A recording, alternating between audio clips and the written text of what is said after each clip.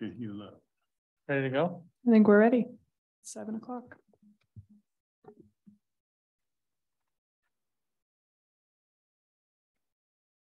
Let me get to a agenda here. I just had it. What did I do with it? We look at, oh, Did you get show mine? agenda? The agenda thing? Oh, this? Oh, yeah. I thought I had one. Oh, this will work for now. We'll go ahead and call the Escada Planning Commission meeting to order at 7 o'clock here on the 15th of September. We do a roll call. Commissioner Hartley. Here. Commissioner Perkins. Not here. Not yet. Commissioner Enos. Yes. Not here. Commissioner Sager. Here? Commissioner Hawks. Here. Commissioner Brittle. Here. And Chairman Wheeler. Here. Looks like we have enough to have a quorum here, so we will go ahead and move on to the approval of the August 25th, 2022 meeting minutes. I believe I was the only one absent at that meeting. It is. Oh, geez. Yes, I will eventually. Thank you. Smells Glad you're prepared.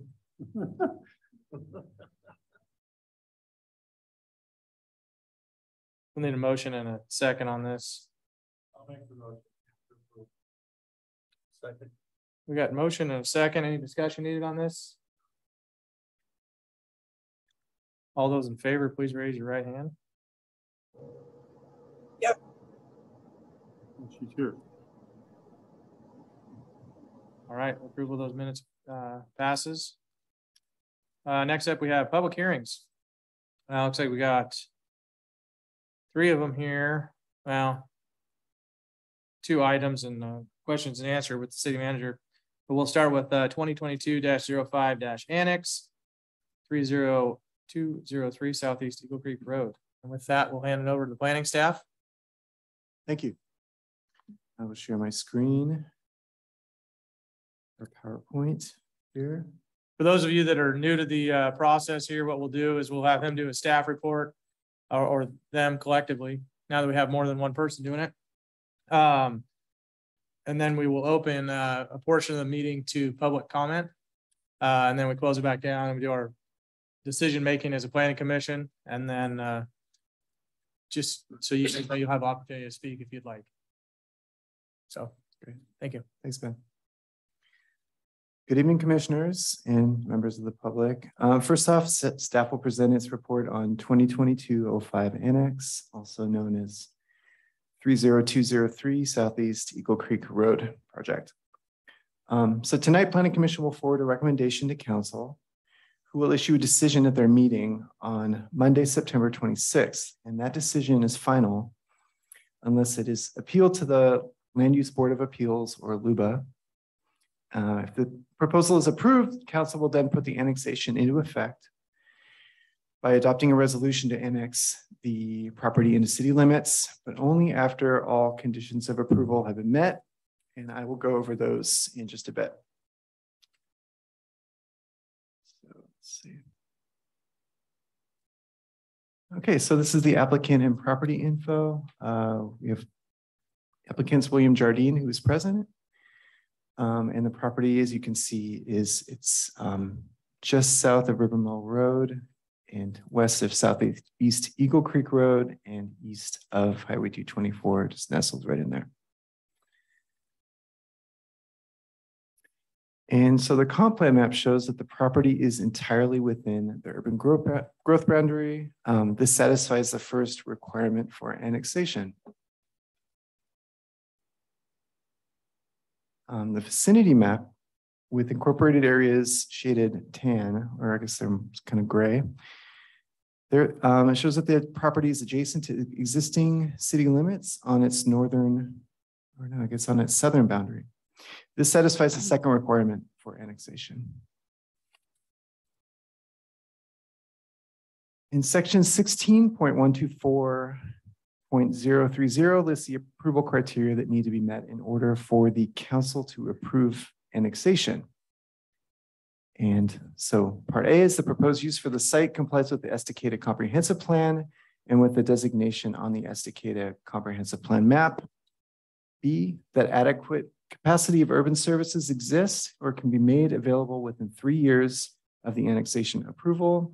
And C, the findings documenting the availability of police, fire, parks, and school facilities and services shall be made to allow for conclusionary findings either for or against the proposed annexation. The adequacy of these services shall be considered in relation to annexation proposals. And I'll go over each of those criteria in turn. So for A, the first criterion regards the compliance with the comprehensive plan. Since the applicant is proposing to zone the property according to its designations, the adopted designations, which are highway commercial and commercial mixed use, this criterion is met. For the second criterion, this one pertains to the availability of city services, which includes sewer, water, and street network. The applicant submitted a capacity statement from the city engineer, which was dated June 13th of this year. And that documented that the city can indeed serve this property, provided that it develops according to the uses and densities allowed in the proposed highway commercial and commercial mixed use zones. And last approval criterion requires findings regarding the availability of police, fire protection services, parks, and school facilities. And the city contracts with Clackamas County Sheriff's Office for police services, and the properties within Estacada School District and the Rural Fire District. And both of those districts received notice of this annexation proposal, and neither submitted concerns. And as for parks, Wade Creek Park and the planned Campanella Park are both about a half mile away. And Timber Park is about a mile in the car from the house on the property. And so all these findings satisfy criterion C. Okay, so that's really small text, but I will read, I'll read a lot of this for you.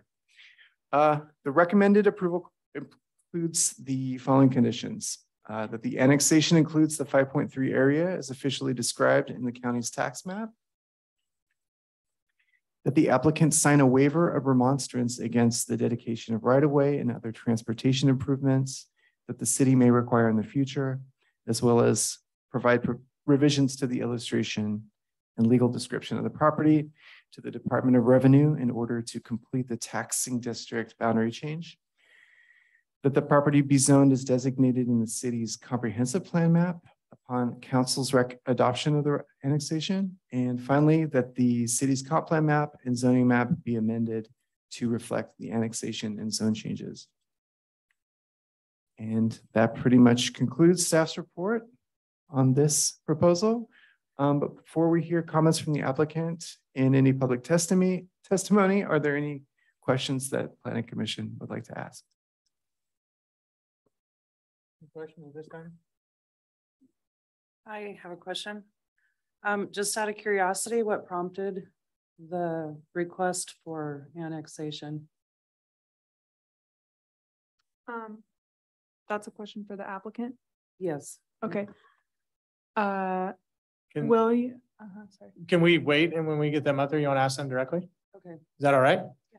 Okay, we'll open that up here in just a second. Tara, are you still on there, and do you have any questions?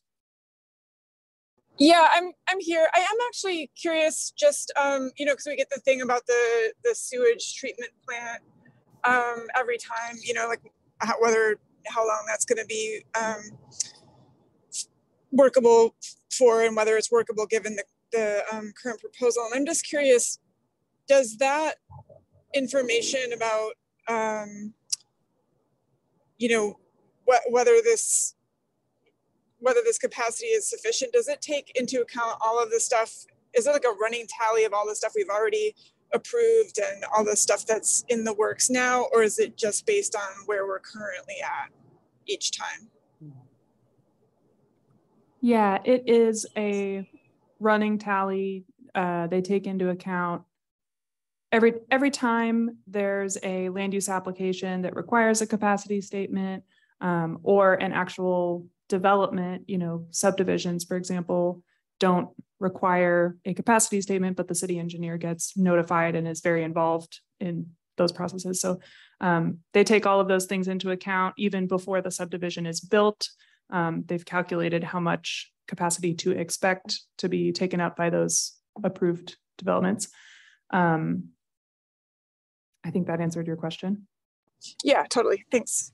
Okay. And then I will also just add, since it's kind of on topic, the pre-app meetings and I guess just pre-app meetings that we have with the city engineer for annexations, that's the time at which we ask for that first indication from him or their office of where we're at in our capacity. And then when they actually come in with the annexation application is, they re-review that or need to have a relatively updated letter from the city engineer.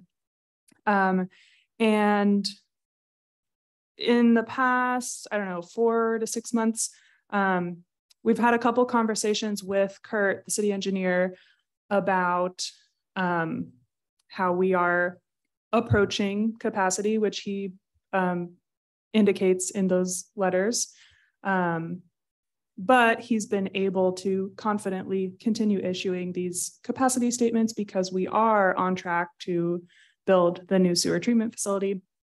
That said, the closer we get to the time at which that construction needs to begin, the less confident he'll be in issuing those statements. And so trying to be on the extra careful side of that, we have, between planning staff and the city engineer, agreed to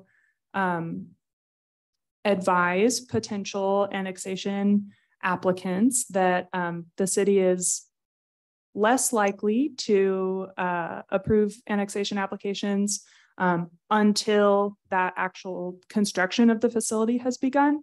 And so the last pre-app that we had for an annexation where Kurt was able to confidently confirm capacity was an annexation that was just submitted. That'll come to you in the next couple of months. And so after that annexation, so basically I'm saying there's only going to be one more annexation, after which staff will be providing you guys a basis for denial, on the basis of capacity concerns. And we'll be advising potential annexation applicants that maybe they should wait until that new facility is built. So just for your information. And hopefully I'll stop there.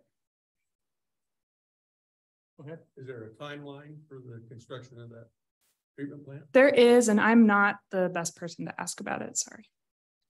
But we can, well, Kurt, the city engineer, is the best person to ask for that. And so he's been on vacation for a week or two, but we can either provide an updated, get an updated overall capacity report or statement for maybe the last quarter of this year, or Melanie might be able to provide an update about that at our conversation later tonight too. So. Okay. Any other questions at this point in time? Okay. So with that, thank you for the staff report. We'll go ahead and open the public testimony on this. So I'm going to read a statement here, and then I'll invite those of you that want to come up and speak about it to come to the mic. An issue which may be the basis for an appeal to the city council must be raised prior to the close of the final evidentiary hearing on the specific application. Such issues shall be raised with sufficient specificity as to afford the city council and the parties an adequate opportunity to respond to each issue. Failure of an issue to be raised at hearing in person or by letter, or failure to provide sufficient specificity to afford the city council and parties an adequate opportunity to respond to the issues precludes an appeal to the city council. So with that, would the applicant or somebody representing the applicant like to come to the mic and give us a rundown on this? I know there's one question here on just the timing of it and what's prompted you to throw your hat in the ring at this point in time. And if you could introduce yourself and provide your address too, that'd be great.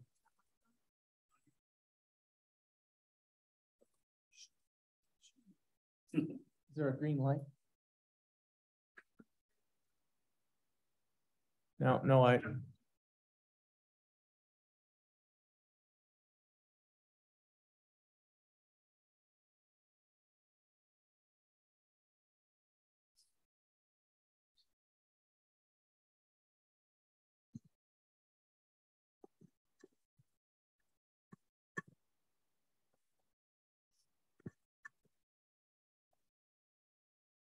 Always move the podium a little bit. Hi. Yeah, there we go. William Jardine, 30203 Southeast Eagle Creek Road. And I don't really have anything to say, so. Dee Dee had asked, you can go ahead and ask your question directly to him. I'm just curious what prompted you to want to annex into the city limits? It qualifies for being annexed. I wanted to do it while I could, and the property and house are for sale. Okay. Okay. Any other questions for him while he's up there with the mic? Terry, you got any questions on the Zoom link? Nope. Okay. Well, thanks for coming up. Thank you. Okay. If anybody else would like to come up and speak in favor of the application, feel free to come on up. If you want to speak in opposition of it, come on up. If there's nobody else to speak, we'll just go ahead and close down the public hearing portion of this and re-enter into the planning commission meeting at 7:17 here. And it doesn't look like anybody's jumping on, so let's go ahead and do that. So we'll go ahead and enter back into the planning commission meeting. If we could get the options up there, the approved with conditions, approved with more conditions, and then denial. That's always helpful. So there's where we're at, ladies and gentlemen. We need a motion and a second, and then we can discuss. I second. So we got a motion, we got a second. Is there any need for further discussion? All straightforward. Okay. I guess we're at that point. So all those in favor, please raise your right hand. Yes. Thank you, Tara. So that's approved unanimously. This will get forwarded on to the city council now. I believe. September 26th, they will hear this application. Okay, September 26th. If there's any issues with it, raise those directly with the planning staff here at City Hall. But I assume since we have an approval, there shouldn't be any issues, at least at this point in time. So thank you for coming today. And we're going to move on to item B, which is 2022-02-LP 199 Northwest 6th Avenue. And this is a 2-lot partition of a just under half-acre property. Uh-oh. Host has disabled. Can you make me a co-host? While we're working on that, this property address is 199 Northwest 6th Avenue. Looks like a request for conditional use and permit of construction of another duplex. So once Taylor gets this up and going, we'll dive into this head first.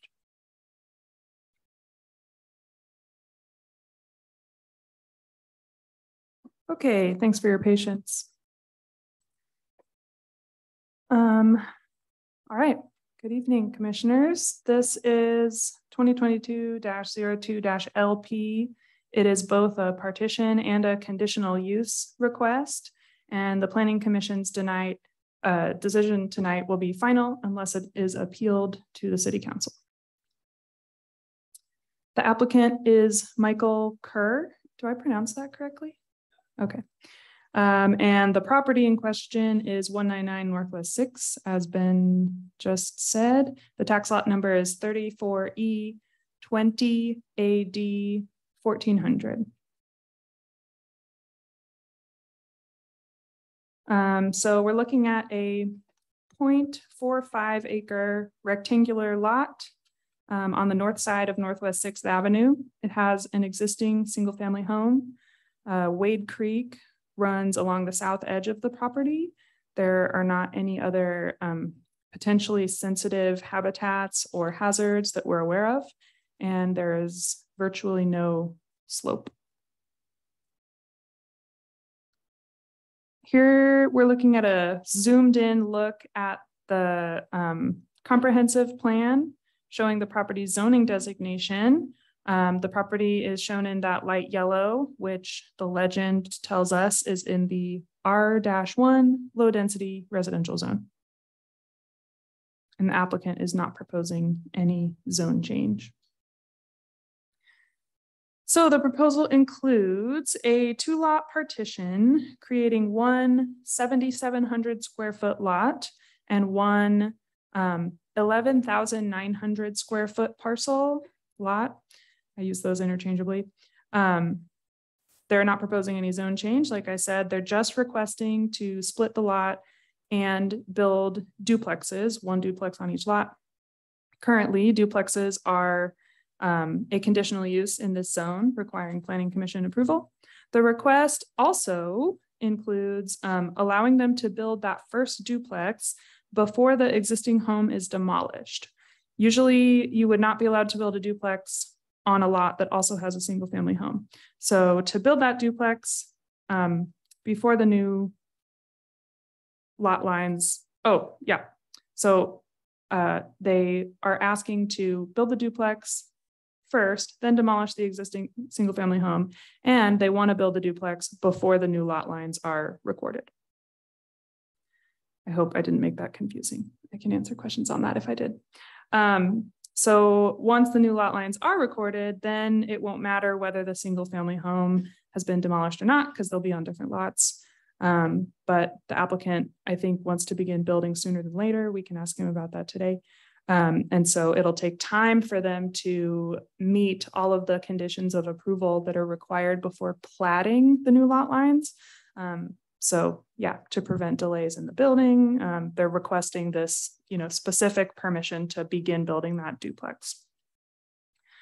Okay, for that reason, we added an 18th condition of approval that is not shown in the published staff report, but we realized needed to be included in there. And that 18th condition says, or would say, if you agree to include it, prior to final plat approval, the applicant shall either apply for and demolish the existing single family home, or they can agree in writing to waive the conditional use approval to build a duplex there. So this is just to make sure that they're promising to remove the single family home. They either follow through with that promise, or they don't have the conditional use approval to build a duplex on that lot in addition to the single family home. Here's their proposed site plan. I also want to note here that it's almost 12,000 square foot parcel is proposed to be a flag lot. So we have the flagpole on the east side of the property. North is to the left on this picture. Our code does not allow the flagpole part or the staff part of a flag lot to be used in the calculation of lot size. So the applicant is going to need to resubmit a site plan or a preliminary plat that shows the lot size calculation, excluding that flagpole portion. And so the lot size is going to need to be at least 7,500 square feet, which is the minimum required lot size for any lot in the R1 zone. That is also the minimum lot size that's currently being proposed for duplexes, with the pending ordinance that contains those housing amendments. However, that is still pending. So currently, a duplex would require an 8,000 square foot lot. So just in case those amendments don't get adopted to include the 7,500 square foot lot size for duplexes, this conditional use approval will need to clarify whether the Planning Commission is permitting the development of duplexes on the proposed lot sizes. So will this conditional use permission allow a duplex to be built on a lot that's 7,700 square feet and on a lot that we don't have the total calculation up here because it wasn't provided, but yeah, we'll need clarification on that from you. Okay, so the staff report is split up into 6 parts. Part 1 is just background and basic information about the proposal. Parts 2 through 5, shown up on the screen, review the different chapters of the code that contain the approval criteria, and part 6 contains the recommendation and conditions of approval.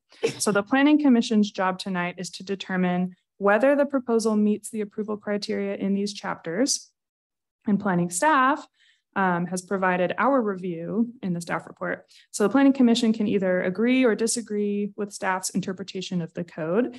And then if there are some approval criteria that you don't think are satisfied with the proposal, that's when you would either add or change the conditions of approval or deny the application if the problem could not be resolved by adding conditions of approval. So next, we're going to walk through each of these code chapters and consider how the proposal meets or could meet the criteria there. So chapter 16.16 is the low density residential zone. You can find review of this chapter in part 2 of the staff report. And this zone establishes that duplexes can currently only be permitted as conditional uses.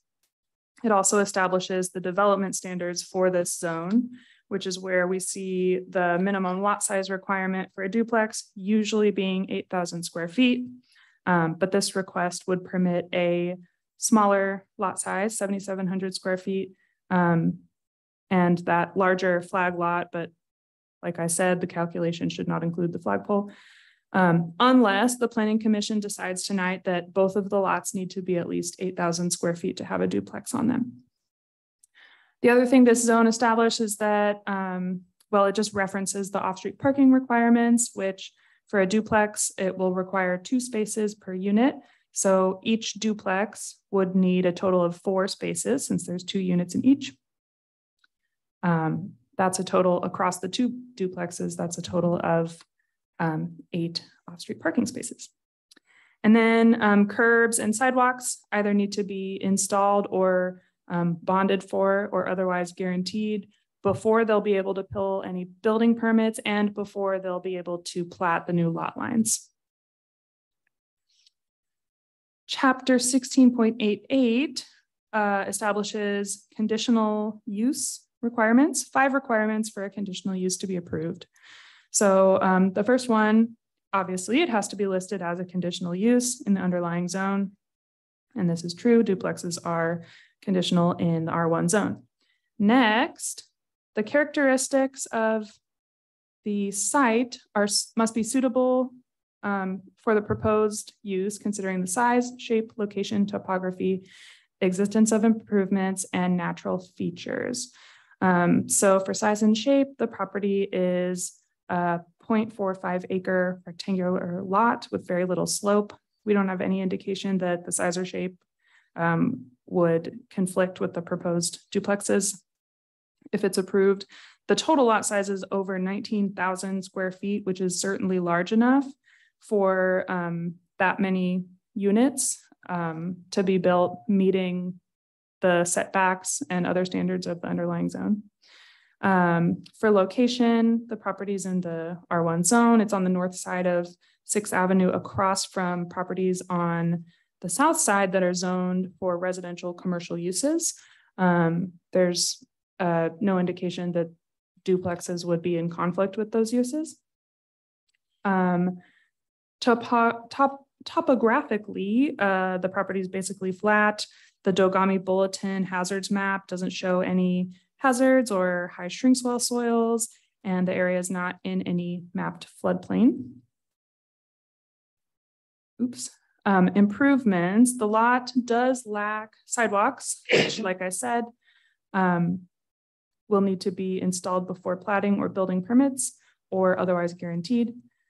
And the partition is also going to require half street improvements to ensure that there's an 18-foot width of pavement from the center line of 6th to the curb, with a minimum 4.5-foot curb tight sidewalk per the city engineer's requirements. And then lastly, natural features. There's Wade Creek running along the south end of the property. The city has a storm drainage master plan, which does call for stabilizing those creek banks. So they're going to need to do that and install a new box culvert. The city engineer and public works will oversee and permit that work. And then there's also an SDC credit that will be available for a portion of the cost of those storm improvements. The next criteria is that the site and proposed development needs to be timely, considering the adequacy of the transportation system, public facilities, and services. So the city's TSP, Transportation System Plan, classifies Northwest 6th Avenue as a major collector, which can accommodate the potential relatively small increase in traffic. The public utilities have capacity to serve the proposed development. There's an 8-inch water line existing in Northwest 6th Avenue that can serve the site. They will have to bring sewer to the lot. It's available in either Wade Street or at 8th and Broadway, but it's not adjacent to the site. So they're going to have to do an offsite sanitary sewer extension that can be reimbursed. They can have a reimbursement agreement for any adjacent properties that hook up to that new line within the next 20 years. And then per usual, each new lot will need to have separate utilities. The next criteria is that the use should not alter the character of the surrounding area in a manner which substantially limits, impairs, or precludes the use of surrounding properties for the primary uses listed in the underlying district. So looking at the area within about a quarter mile of this property, we have single family homes, multifamily dwellings, city parks, schools, churches, and light commercial uses. So the proposal to develop duplexes on 2 lots that are larger than the minimum required lot size in the R1 zone, and larger than what is likely to be soon the minimum required lot size. Although if those amendments don't go through, then we have that question about the 8,000 per foot lot.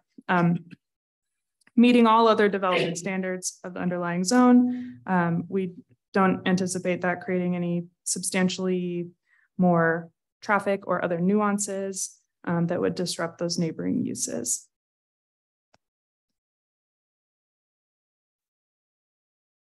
And then last criteria in this chapter is that it needs to satisfy or at least not conflict with whatever comprehensive plan goals or policies relate to the proposal. And so this is where there's discretion and interpretation, interpreting our comprehensive plan goals and policies. The staff report goes into detail about how several of these comp plan goals or chapters do apply at least tangentially to the proposal. But the primarily relevant one is bolded on the screen here. It's the housing goal, which is chapter 8. That chapter finds a deficit of non-single family housing types. So this proposal would be creating 6 new, what are called middle housing units, non-single family housing units. Or the proposal at least could result in 6 new units because we have the 4 proposed units across the 2 duplexes. And then if the applicant wants to develop 1 accessory dwelling unit per lot, that would be allowed outright in the R1 zone. So the next part of the staff report is part 4. This part and chapter 16.116 establishes the design standards that all land divisions need to comply with. So any subdivision or partition. And the staff report, once again, gives more detailed responses that I'm going to show than what I'm showing on the screen. But I'm just summarizing them here and reiterating that the conditions of approval capture these requirements, including the existing driveway will need to be expanded to at least 12 feet wide per the fire district and city engineer requirements. A reciprocal access easement is going to need to be provided and shown on the plat for that shared driveway. Frontage improvements are going to need to be built to city standards. So we have curb, 4.5-foot sidewalk, and that 18-foot half-street pavement. The flag lot must have at least 25 feet of frontage on Northwest 6th Avenue, which the plan does indeed show. They're going to need to provide a 10-foot public utility easement across the frontage of the lot, both lots. Sewer and water, separate sewer and water services will need to be provided to each lot. They're going to need to stabilize the creek banks and install the new box culvert. Utilities will need to be undergrounded unless they meet the criteria for exemption for that, which are provided in the code. And I can provide that information if you think you might be exempt. And then lastly, this approval will be valid for 4 years. So if they don't come in and plat those new lot lines within 4 years, then the approval becomes invalid. And at that point in time, if the single family home has not been demolished, then the city would have grounds to impose a lien or, take other actions that I hope we don't run into that. Part 5 of the staff report looks at the criteria that are specific to partitions. Most of these are procedural or are, reiterated in other sections of the code. For example, item E down here, all partitions shall comply with this other section of the code. So I won't go into much detail either, but I just wanted to confirm that the procedure for partitioning has been followed. All of these criteria have been found to be met. The code does lay out in detail the steps of that procedure for us, which is what guides staff's process here. And then finally, part 6 of the report is the recommended conditions of approval. I won't read through all of these, but we do have them all on screen in case any of them need to be discussed. And so, yeah, the approval would only permit a 2-lot partition. The layout would be substantially similar to what they submitted and what if the Planning Commission approves that, unless you want to require the lots to both be at least 8,000 square feet. We can talk through the details if so, and then and include that condition if so. And the conditions also make sure that all of the public improvements and engineering requirements will be met before they're allowed to plat the new lot lines. Some of those requirements, such as sidewalks and utilities, will have to be done before they can even pull building permits. They are going to have to widen the existing driveway, like I said, to meet the fire district and city engineer standards. They are going to need to record the reciprocal access easement. They'll need to underground all utilities unless they qualify for the exemption in 16.116.010 item S. This page has more standard requirements. And then here are 2 additional conditions. Number 18 was added to make sure that the existing home is either demolished, or if they do want to keep it, that would be fine, but they wouldn't be allowed to build a duplex on that property. And then the last condition is that option to require the minimum 8,000 square foot lot size if the upcoming amendments don't reduce it to 7,500 square feet for duplexes. So now I'll take questions from the planning commission, and then I think we can hear from the applicant after that. Go ahead, Richard. I got a handful myself. So going back to the beginning, talk of releasing a building permit to build a duplex prior to the partition. Prior to the partition and prior to the demolition of the existing single-family home. So all that stuff you just said in the report indicated the half street improvements, sewer line improvements, figured out where the sewer is, stream crossing, sorry, the creek needs to be reinforced. All has to take place prior to this. Prior to, you mean prior to building the new duplex? No. The creek stabilization they probably would want to do it all. I don't know. The driveway will need to be widened. Mhm. The sidewalk will either need to be installed or they can bond for it. And the curb. The half street pavement is a condition specific to the partition. So I don't know why they wouldn't do that all at the same time, but for our purposes, we can't issue a building permit unless they have built the sidewalks. They're proposing to build the sidewalks concurrent with the construction, or they're somehow guaranteeing it, like bonding for it, or have a delayed site improvement or something like that.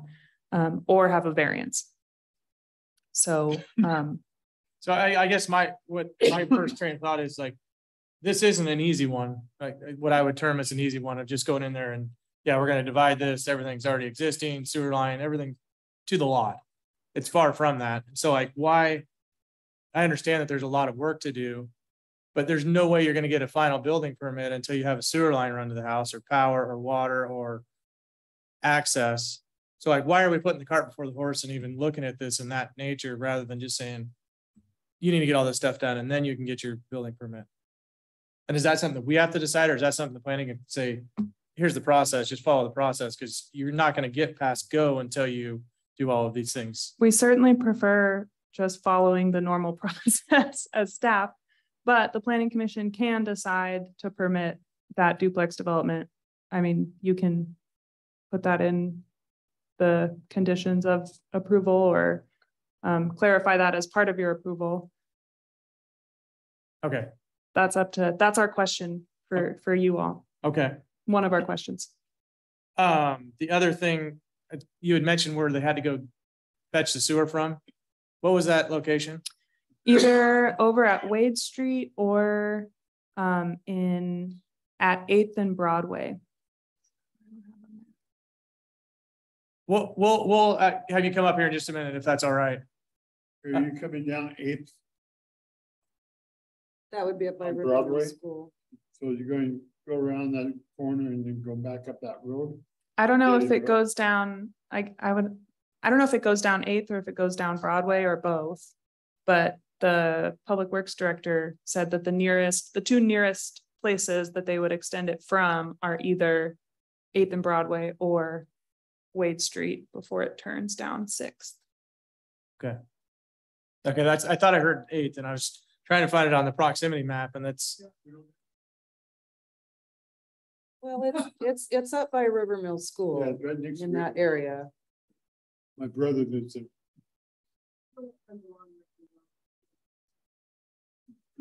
Okay, along the apartments there. Okay. Okay. Yeah, absolutely. And then as far as when you were talking through the staff report, just quick square footages, 2 8,000 square foot lots shouldn't be a problem, because even as it's drawn up right now, the flag stem makes the back lot 8,200 and change, and the front lot would be the bulk of that. So that question's already at least somewhat answered in my mind. But I'm sure there's more. Richard, go ahead. Well, you just almost touched on all of it. That city. You said there are 25-foot road. This way. From the street on frontage would be the full length of the lot then for the half street improvement for sidewalks, curbs and asphalt, I take it. On Sixth, yes. On Sixth. Yeah. Okay, then you came back, you got 25-foot for ingress, egress, whatever it is. And one of us has talked about, you're gonna need a 25-foot bridge. Right. And that's the box culvert you mentioned, right? The box culvert, yeah, but I don't think that it needs to be, the minimum width that I got from the city engineer and fire district was 12 feet.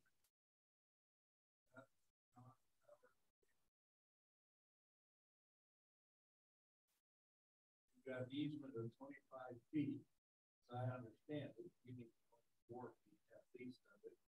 So that you got people coming in or coming out. Now, that might be 20, but I believe it's 24.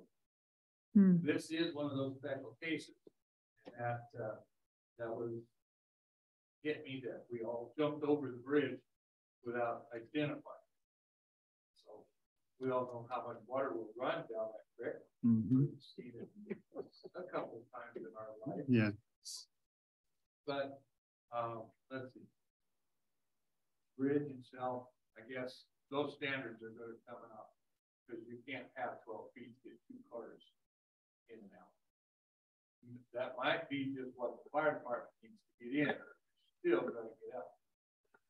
So anyway, my other thought was, if you're going to put a, I don't know if they're going to do this, put a third ADU on each lot. That would be a total of 12 parking lots, then parking spaces somewhere on the property. If I add it up right. Only the Currently. duplexes require off-street parking. Accessory dwelling units can, well, I don't know, but the city definitely cannot require an additional off-street parking for an accessory dwelling unit if the primary dwelling units spaces are required or are provided. So if the duplexes have their minimum 4 spaces per unit, then the state will not allow the city to require additional parking spots for the ADUs. So.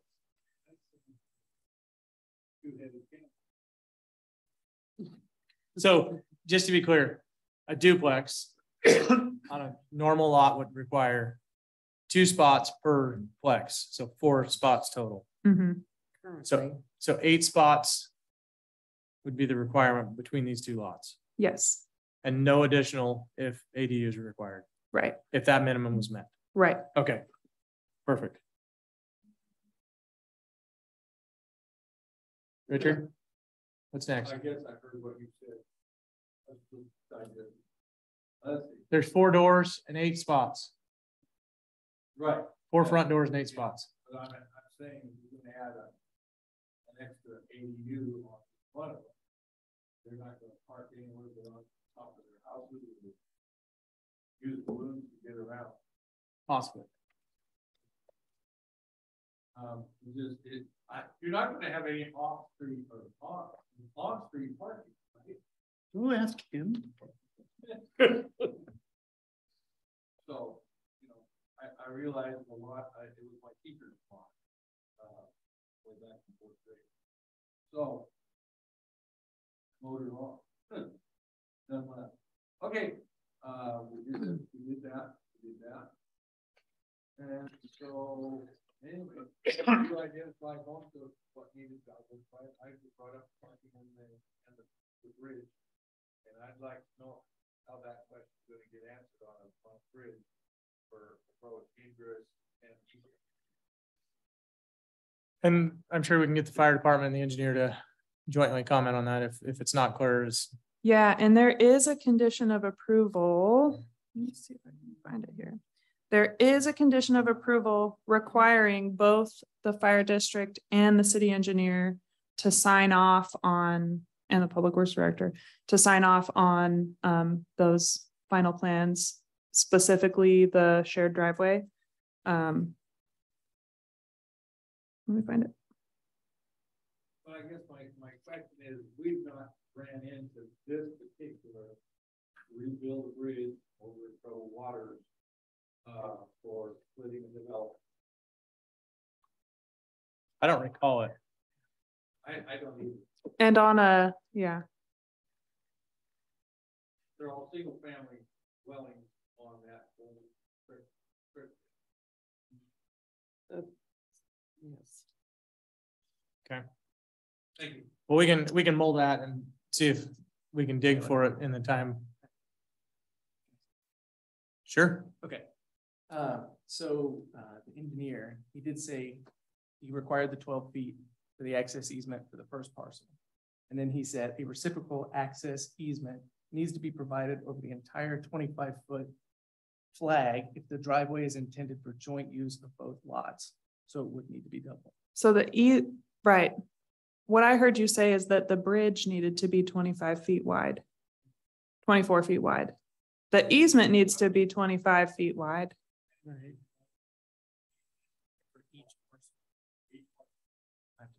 That's what I understand.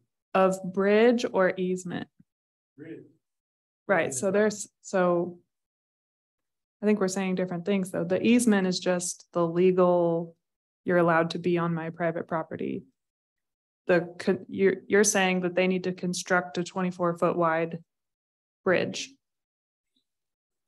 and paved driveway width. Well, it needs to be paved. The city requires it, will require it to be paved. So the entire flagpole will be paved. Yes. I know we have development up there. You had part of some of that up there on Darrell? Flag Lot, Darrell Road, thank you. And that had to be, It all had to be paved.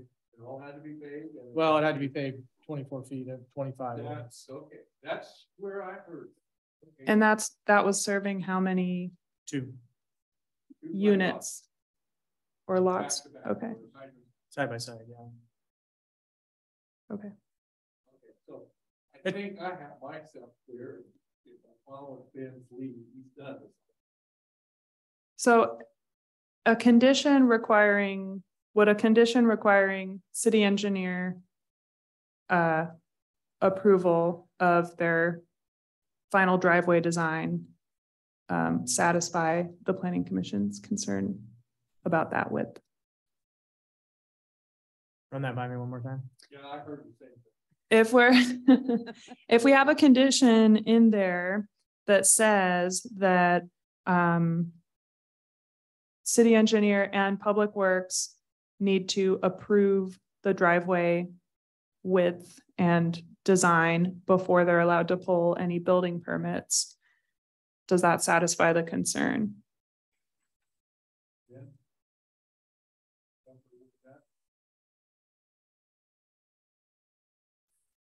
Only if he comes back and says 12 feet's required, then why do we have flag lot standards of 25? You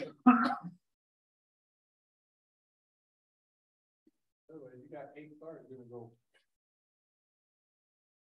And the other part of it is if there's somebody pulling out and there's somebody trying to make a left-hand turn in there coming from the gas station, and that's a main arterial or whatever we classify that as, how much jockeying is gonna have to take place if there's only one slot? You know, If you have get- ingress and egress at the same time, you want it to be wide enough. and maybe it's a non-issue. We'll have the applicant come up and talk, and maybe they're planning on doing a 30-foot wide easement or bridge, and they're gonna surprise us. And He's fun. I just have one question. Is there parking allowed on 6th Avenue on the north side of the road No. currently? Except During a football game. Don't get him going. Tara, you got any questions out there? Nope, I'm good. Okay, thank you. One last question I had was lot coverage on duplexes on R1. Do we know that offhand? Lot coverages? Yeah, how much of the lot is allowed to be covered by a, The lot coverage is currently the same for any type of building in the R1 zone, and that is 55% of the lot. Now I was just playing devil's advocate here. If you push that 55% at your initial go of putting the duplexes in, and then they're talking about ADUs, is there a reduction allowed Is there a reduction allowed? in the lot coverage? So as opposed to tearing off a roof and building up, if they want to build an accessory dwelling level or dwelling unit at ground level. Currently, we don't have an exception for that, but I think that the proposed housing amendments, which are coming back to you next week, do include some exception. Okay. But currently, no exception. Okay. And while we're talking about that lot coverage again, and setbacks. If the flag lot cannot be considered, or if the stem of the flag lot cannot be considered for lot 2, the back lot or north lot, which is front? That's a great question. So the frontage is on Northwest 6th.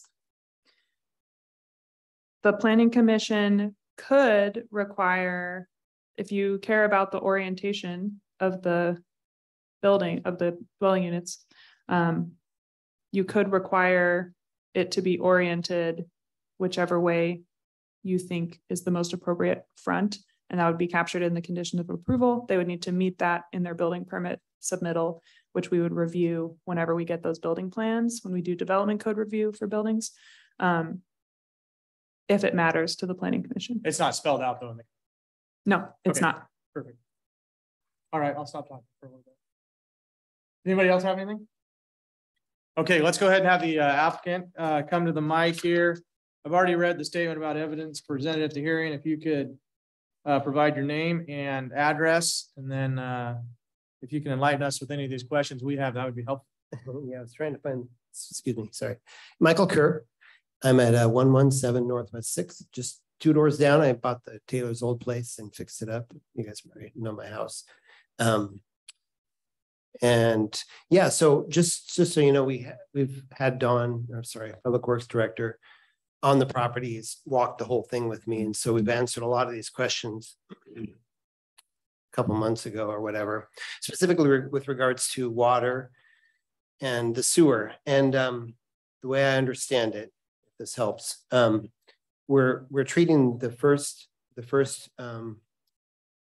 building on the north side as a separate project.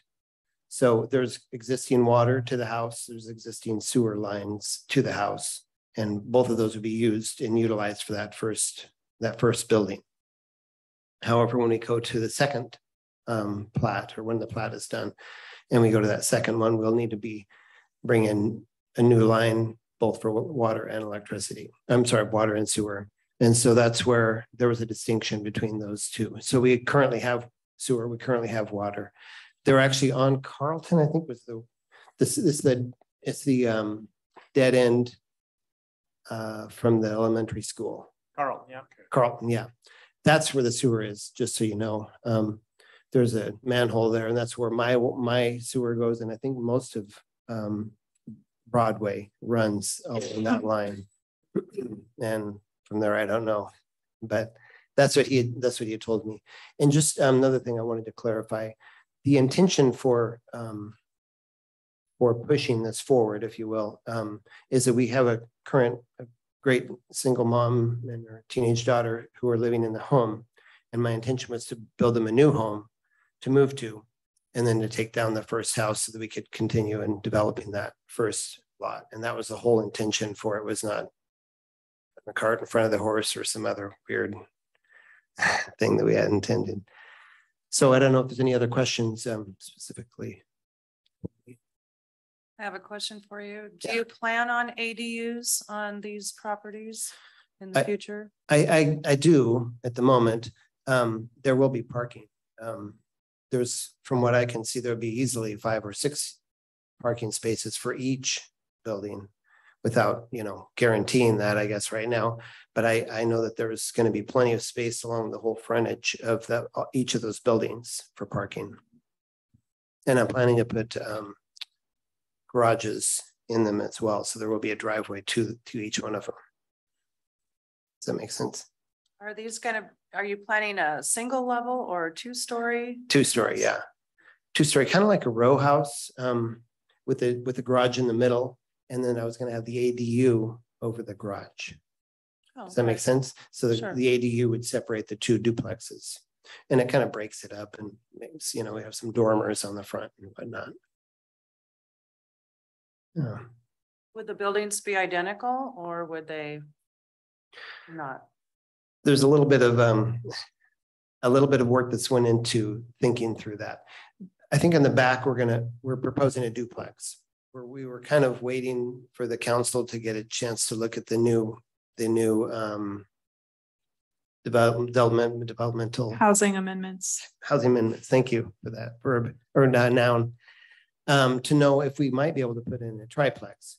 At this point, I've kind of abandoned those prospects for the back lot that might happen on the front. And if so, then I would use the same design and maybe just add a 3rd unit on the front if that turns out to be feasible. Does that make sense? Going back to the sewer line, we're talking through it with Dawn.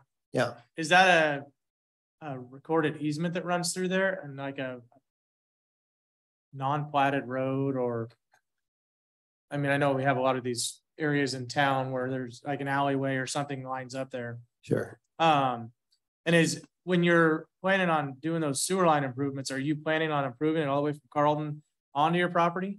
Or are you going to punch the front house through across the creek and then catch something over there? So I'm not an expert on that at all. I'm really deferring most of that to Don. But it sounded like that's what his proposal was on that front property, to use the existing one we have on the back. And then to punch through on the front. And I didn't at that point even know where the sewer lines were, but I assumed that he did. I know there's water right there, but I don't know exactly where the sewer is. Okay. Can I just mention one other thing? We hadn't, at least up until even speaking with Dawn about this 3 weeks ago, knowing if there was any engineering on the front improvements, if that's actually ready to be proposed. Knowing that I live just 2 doors down, we visited this a couple of years ago about putting sidewalks along 6th Avenue on the north side of 6th Avenue. But because there was no plan at the time, we were in the middle of COVID, the whole world was upside down. I think we signed a note that, well, we will take care of it when it happens. And so up until tonight, I think I didn't know that there was anything approved for sidewalks, and I don't think Don did either. At least when I talked to him a month ago.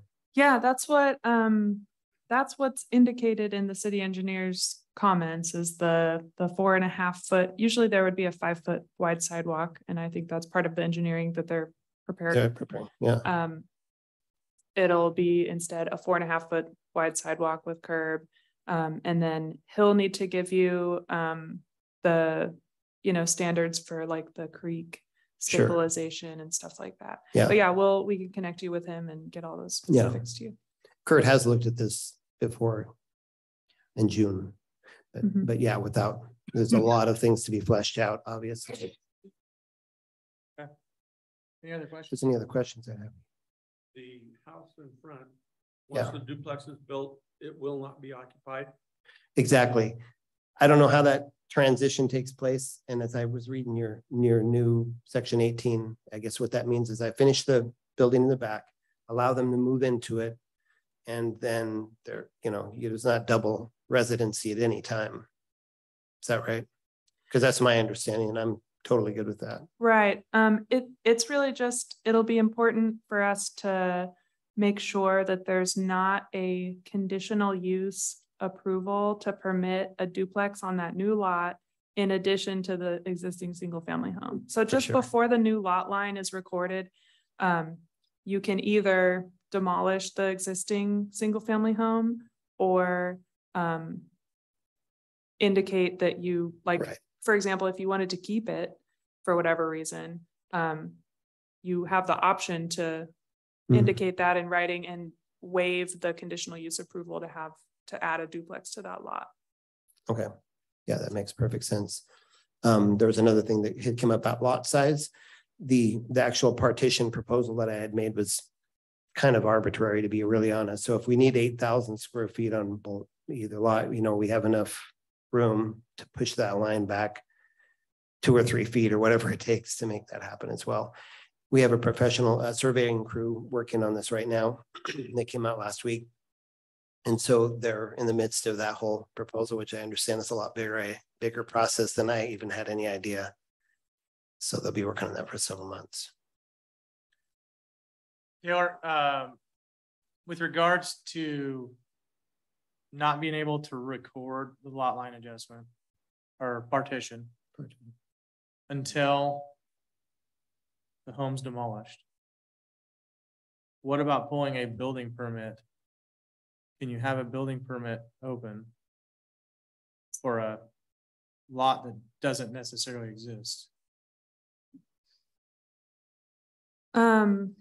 The city can review a building permit for a lot that we have every reason to believe will soon exist, but we cannot issue a building permit until the lot line is recorded. So going back to timing of everything, if we can't do a build, I guess what takes place first, the variance? Us giving a variance saying, yes, you can build a duplex on whatever tax lot this is. The existing tax lot. The existing whole. Yeah, we can do 0.45 that. acres. So we can give a variance to say, you're doing essentially a replacement dwelling, that's all it is. And then, once that replacement dwelling approaches final inspection or gets final inspection, the utilities have to be cut to the old house, demolished, and then all at once, a lot line or a partition has to take place, creating an own lot, severing the utilities on that lot because it no longer belongs to the original parent lot. And then demolition, and there's going to be a big like culmination of things happening at once. But going and then further dive into it, half street improvements, at what point in that process does that all take place? The half street improvements either have to be completed or bonded for before we can approve the plat. The sidewalks and the half street improvements include the pavement. The pavement does not have to be done before we can issue the first building permit, but the sidewalks have to be done or bonded for before we can issue that building permit, first building permit.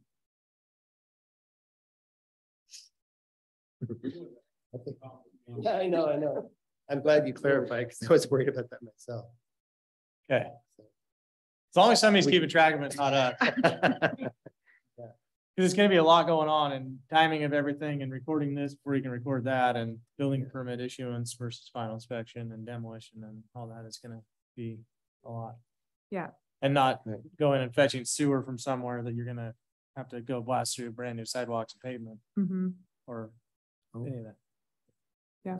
And then the other thing, I build houses for a living. And so the first thing that came to my mind was typically the worst thing for any road or bridge or concrete pavement, whatever, is construction itself. And so taking a fully loaded concrete truck over a bridge that you don't know the rating on kind of scares me.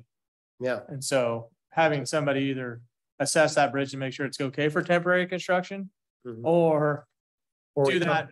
Pump it in, which was one of our other considerations.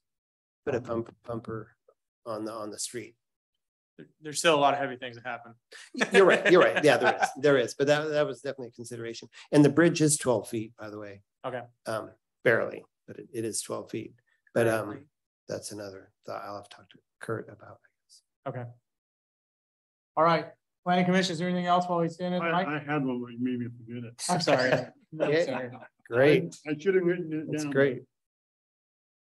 Dara, anything out there? Did she drop off? Is she in the attendees? No, I'm here. I just, sorry, I couldn't find the unmute. No, I'm good. You guys are asking great questions, and yeah, I'm all set. Okay. Well, perfect. Thank you for coming up and kind of clarifying some of that stuff. Sure. And we might call you back if we get to another one. Is there anybody else in the audience who would like to speak on behalf or against this application? Okay, doesn't look like anybody's jumping up. So let's do this. Let's jump back into our planning commission meeting here. And we have a list of options that'll pop up on the screen here. It's same as always. We have approve with conditions, and we can add things or delete things if necessary, and then deny. This is our decision. It doesn't go to the city council, right? Correct. So here we are.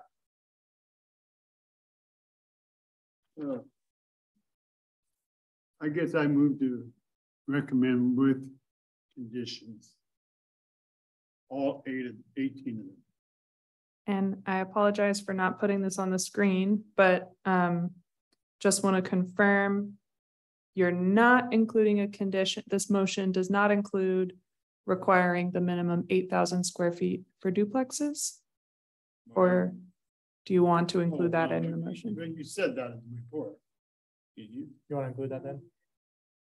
Yes, Okay, so then total 19 conditions.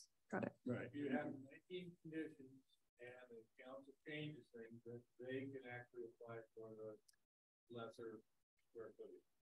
Right, the condition, I'll go, Currently, we are- right, currently they're at 8,000. If the council changes things, yeah, that's right. We have a motion for 19 conditions, Right. I'll second. and we got a second. Okay.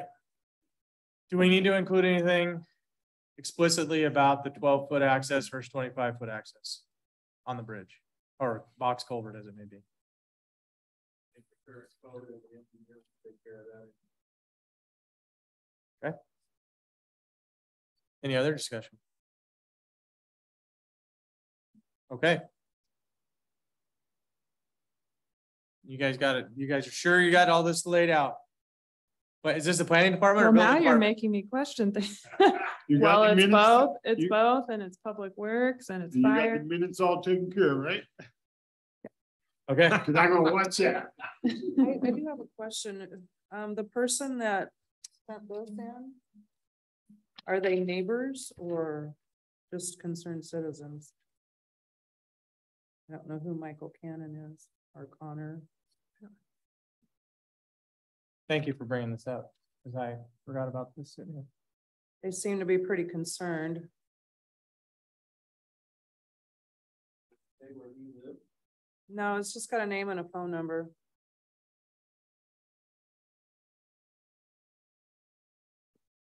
Thank you for, yeah, I can read that aloud for the record. So I think, when did we receive this? Oh, today. Today. Okay, so this is a piece of testimony received today from Michael K. Cannon that says currently there is one house and one family residing at this address.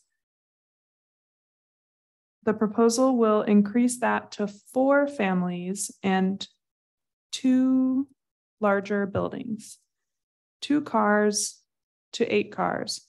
So no, I'm not in favor of this.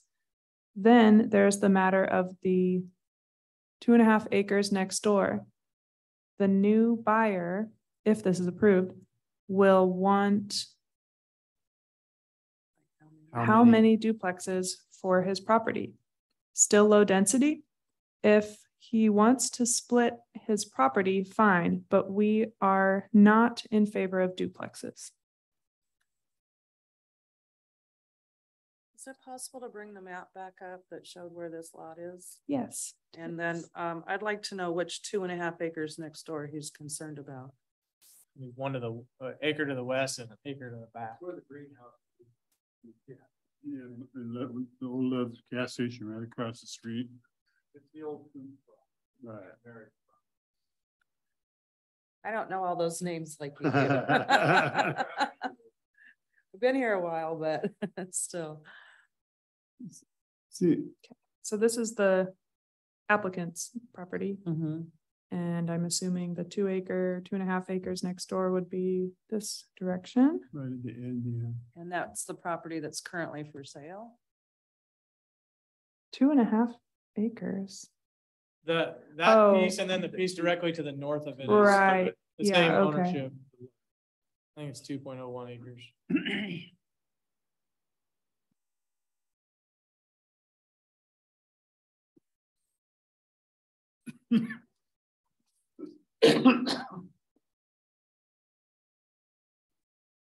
Okay, I mean, do we have to, we have acknowledged this, right? So I mean, Right.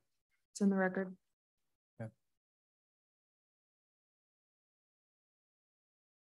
I'm still comfortable with my motion. okay. If there's no further discussion or questions, we'll just go ahead and vote on this. So everybody in favor, please raise your right hand. Yes. Okay, Was that it? You got that, Brian? Yep. All right. Thank you. all right. Good luck in the process here. And you're talking to the right We'll people follow here. up. They'll help you through the rest of it. Shouldn't be any reason for appeal at this point in time. So with that, let's jump into item 3 on our item C, questions and answers with the city manager. A time of discussion and roles and responsibilities for planning commissioners, including the flexibility to address decisions for the community.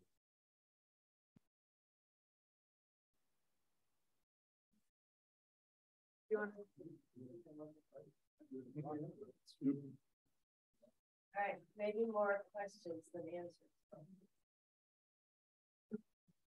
Good evening, Melanie, Good Miss City Manager. How are you? Fantastic.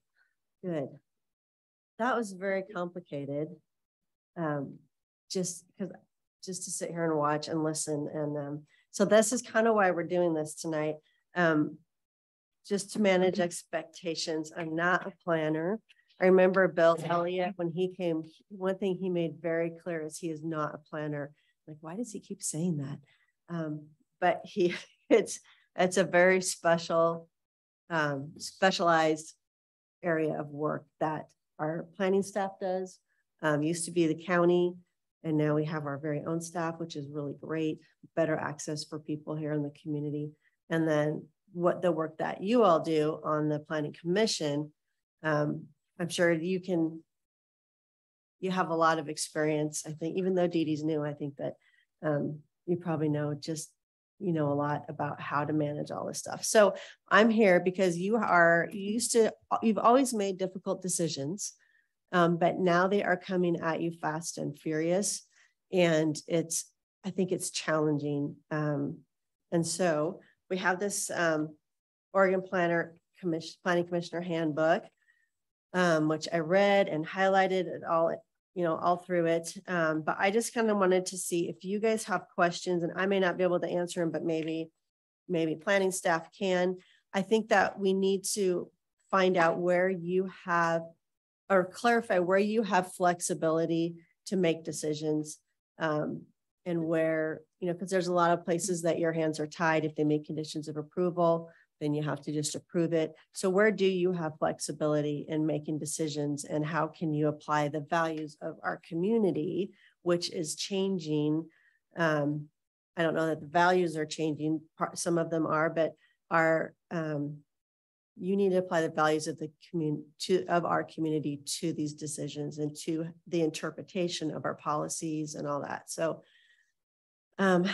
just to start out, does anybody have questions or ideas? I think Rick. Do we have a vision for Estacada? What we want it to look like in 20 years, 40 years, 60 years? What do you want that to look like? All right. Good question. I think Taylor and her team have been working on that a little bit this summer with the questions at What's Up Estacada. We tried to put up some questions at council meetings on the flip chart, so people could just give us some feedback on what do you like about Estacada? What do you want to stay the same? What do you want to change? And we haven't gotten a ton of feedback on that. That was just kind of our first initial just kind of a random gathering of information. But Taylor, do you want to talk about the idea for this? That's a very good question, because we don't necessarily, we have, like, the city council several years ago developed a mission, and we have like a vision statement in our Estacada downtown or Riverside area plan about what Estacada is going to look like. But I think that that's a key point, and Taylor's been very interested in working on that. So if you want to speak to it a little bit. Yeah, ideally. So short answer is no. But ideally, the city would have a community vision that's developed with like a broad range and large percentage of community members. And that vision would guide all kinds of city documents, including the comprehensive plan, which has, the 14 different goal categories, and the comprehensive plan guides the development of the development code and updating the development code, and other things. So our comprehensive plan has a lot of outdated chapters. We're working on updating 2 of them right now, the housing chapter, and then also the transportation chapter, which we just started the update to the transportation system plan. But a lot of the other chapters haven't been updated in a very long time. And those updates ideally should be guided by a sort of broad, like high level, future looking, kind of positive community vision. You can hire consultants to do a visioning process. You can also do regular kind of incremental visioning activities with, members of the public and city boards. And that's something that we've started trying to do when we're able and when we have time, is we've been, including visioning, just little visioning questions. When you think about Estacada thriving in 10 or 20 years, what do you see, stuff like that, or what makes you feel safe in Estacada?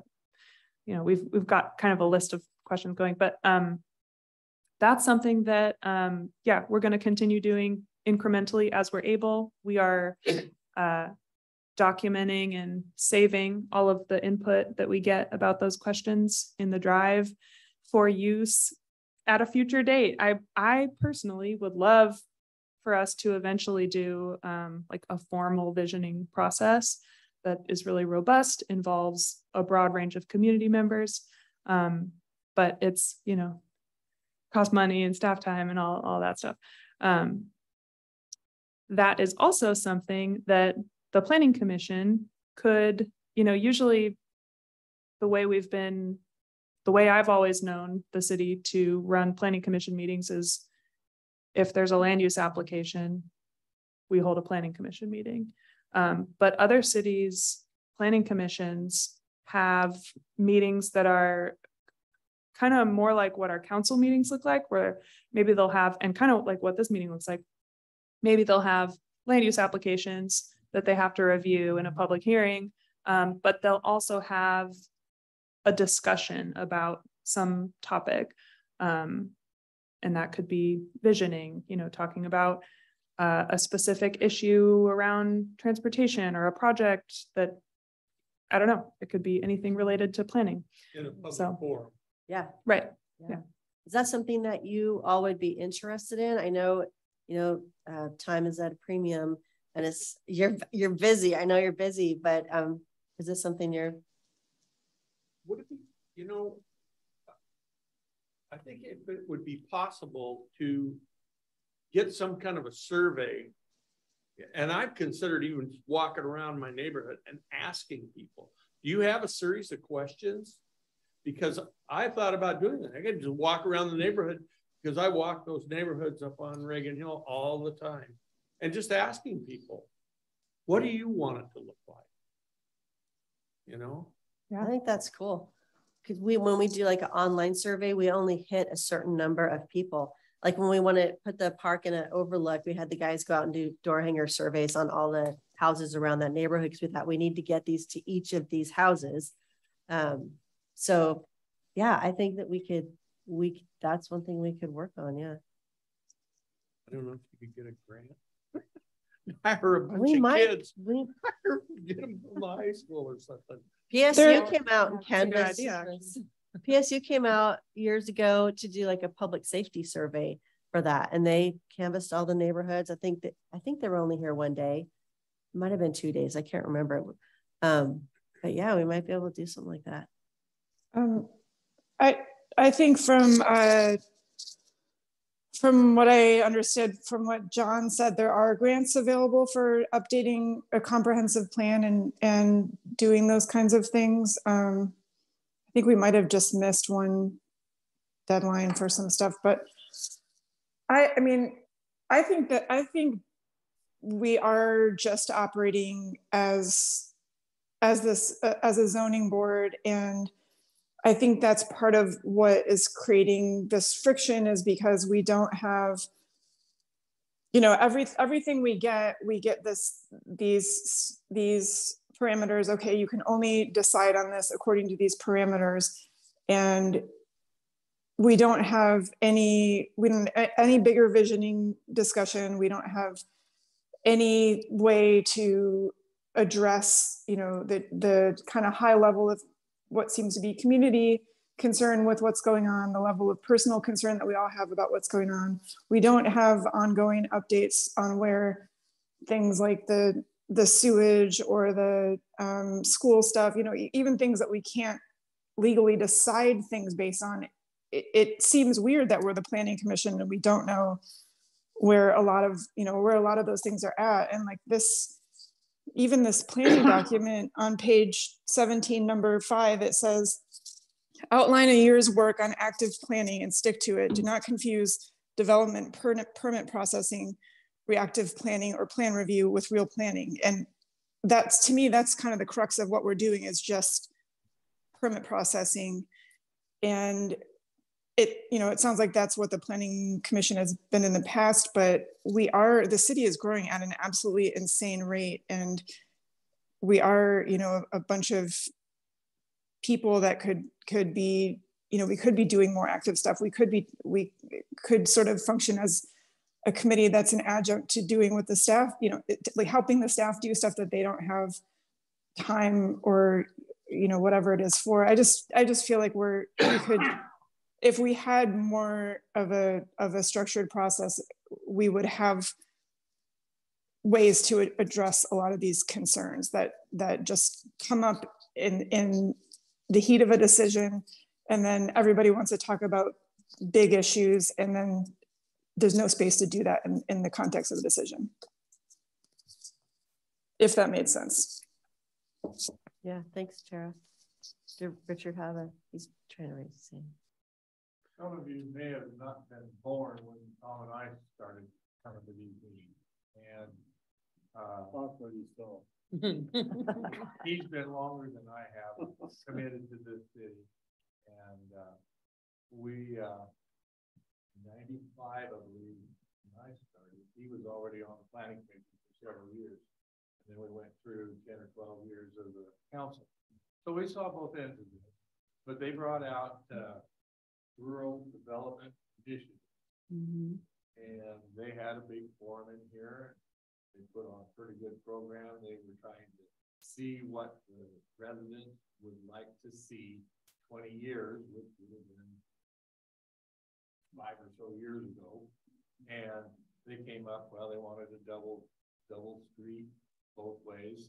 And they wanted to see sidewalks, they wanted to see parking, they wanted to see common sense.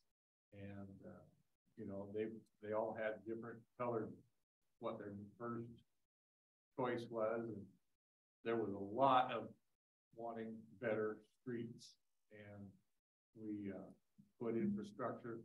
They wanted streets first. Mm-hmm. But I made the question to them, would you like us to pave the street, or would you like to see, like, we have a city next to us down here in Clackamas that paved their street, and then they put a water line in, a sewer line in, and then they put a storm drain in.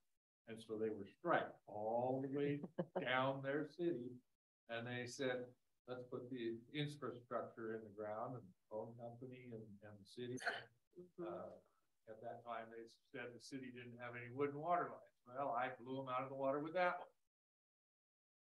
I was a kid. They dug holes. I looked in there, 50, 60 years ago.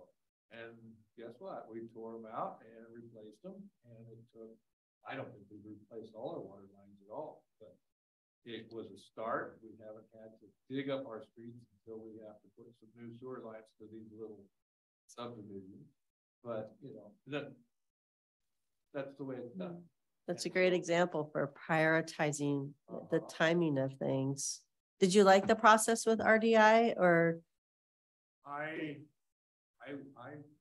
participated in it and watched it. A lot of people was involved in it. Really? A lot of citizenry inside the city.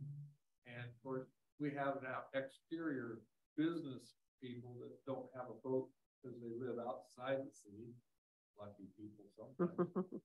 But we set aside what was your top goal, and they did a pretty good. I don't remember their names, but I remember what they looked like. But they'd be a lot older now. So am I. But we that was in '95, and they wanted to do the comprehensive plan, just like they said, for the next 20 years. And so here we are, trying to make a plan for what do you want to see for the next 20 years. And I feel old, but what I think the city of Estacada should just look at is quality of life, common sense, and stop putting Pandora's box first and opening the lid. We have, Ben, for instance, has been working within our codes of the 16s to build houses and lots and roads, and he's done it all. I catch a little bit of the fringes, curb, sidewalks, whatever needs to be finished. And, we've all got some expertise. I know Dee Dee's worked for the city of Gresham for several years. And so she's got a lot of experience with what's going on. So we all bring something to the table, and that's wonderful.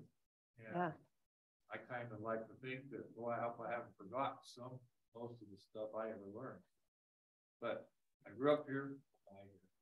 Someday maybe would help. Who knows? Ben, you got anything to go with that? I think quality of life is the biggest one we need to put our feet into first, rather than just say, make it easy for the development. And I think that what you're saying about the level of time commitment and the expertise that you all have, you've been here for a long time and you're not planning on leaving anytime soon. But I think, eventually you're probably going to want us to be free of this. Before that happens, I think taking advantage of the accumulative years of experience and knowledge that you all have and getting into this planning process and having you guys help us lead that with the city council, but you as a planning commission, I think that would be really great if you're up for it. Sometimes staff tries to take on stuff to eliminate or alleviate a burden on volunteers. And there is a lot of work that staff has to do. But we got staff now. So we could do that. And if you guys are up for participating or have ideas, and we could talk about this at your next meeting a little bit too. We could add a little something on the end if you want to kind of chew on the ideas. See what you think. I think it's a good idea. There was another meeting that happened maybe about 2017. I could be wrong on the year, but it was held in this room and it was talking about the sidewalks and the roads and Lakeshore and various places.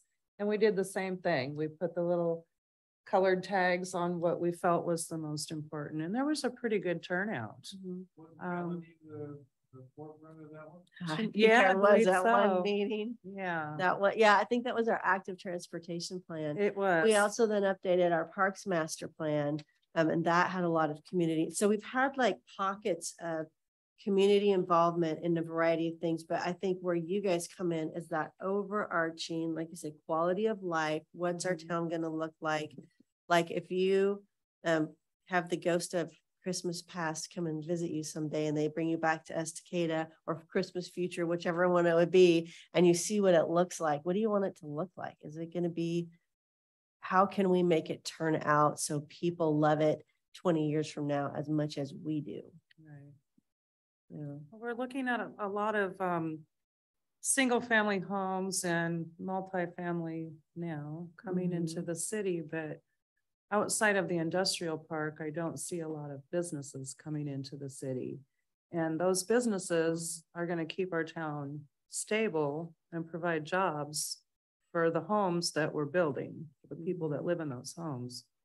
You got a middle housing, but currently what I see is young people moving out of their parents' home need a place to live. They want to stay in the community, but we're also bringing other people into the community.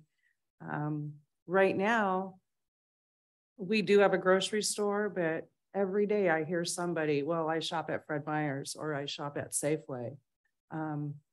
The business aspect of it is just as important as the living aspect. Yeah. Sometimes even more.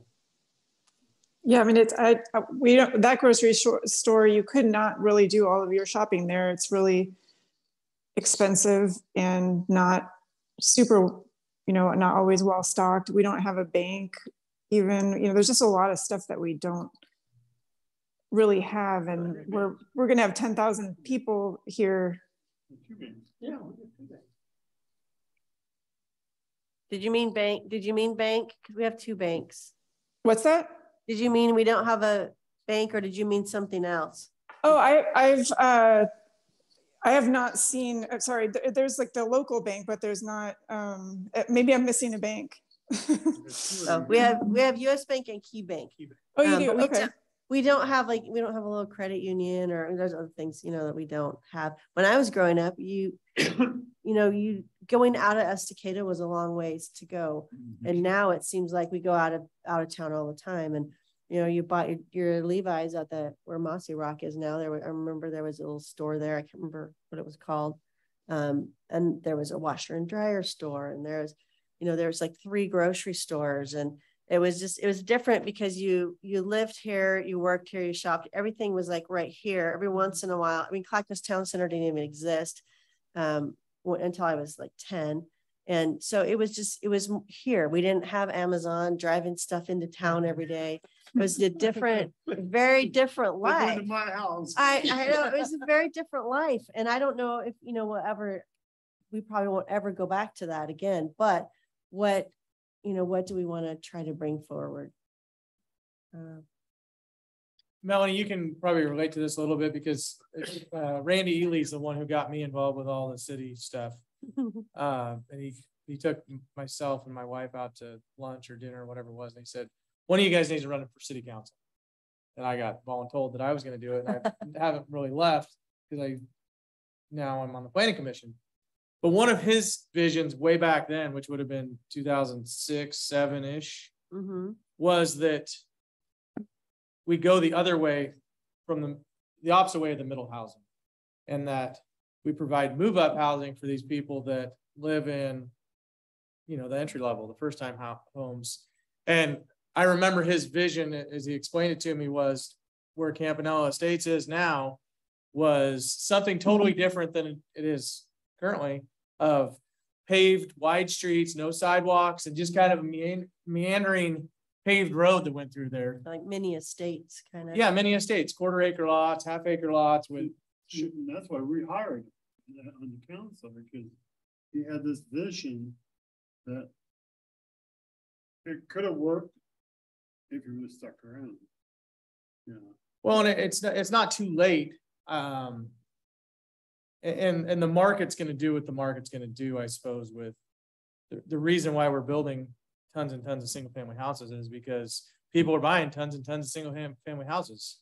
And they fit in that price range and, how much house you can get for $1 amount. And I would like to see a shift at some point in time, and whether it's going to be locally or nationally or globally, I feel like there's going to be a correction of some sort. But I would like to see that we retain people that want to be here, because the step up from somebody that wants to live on a 7,000 square foot lot is somebody that wants to live on a half-acre lot. Well, there's nothing in town. Right.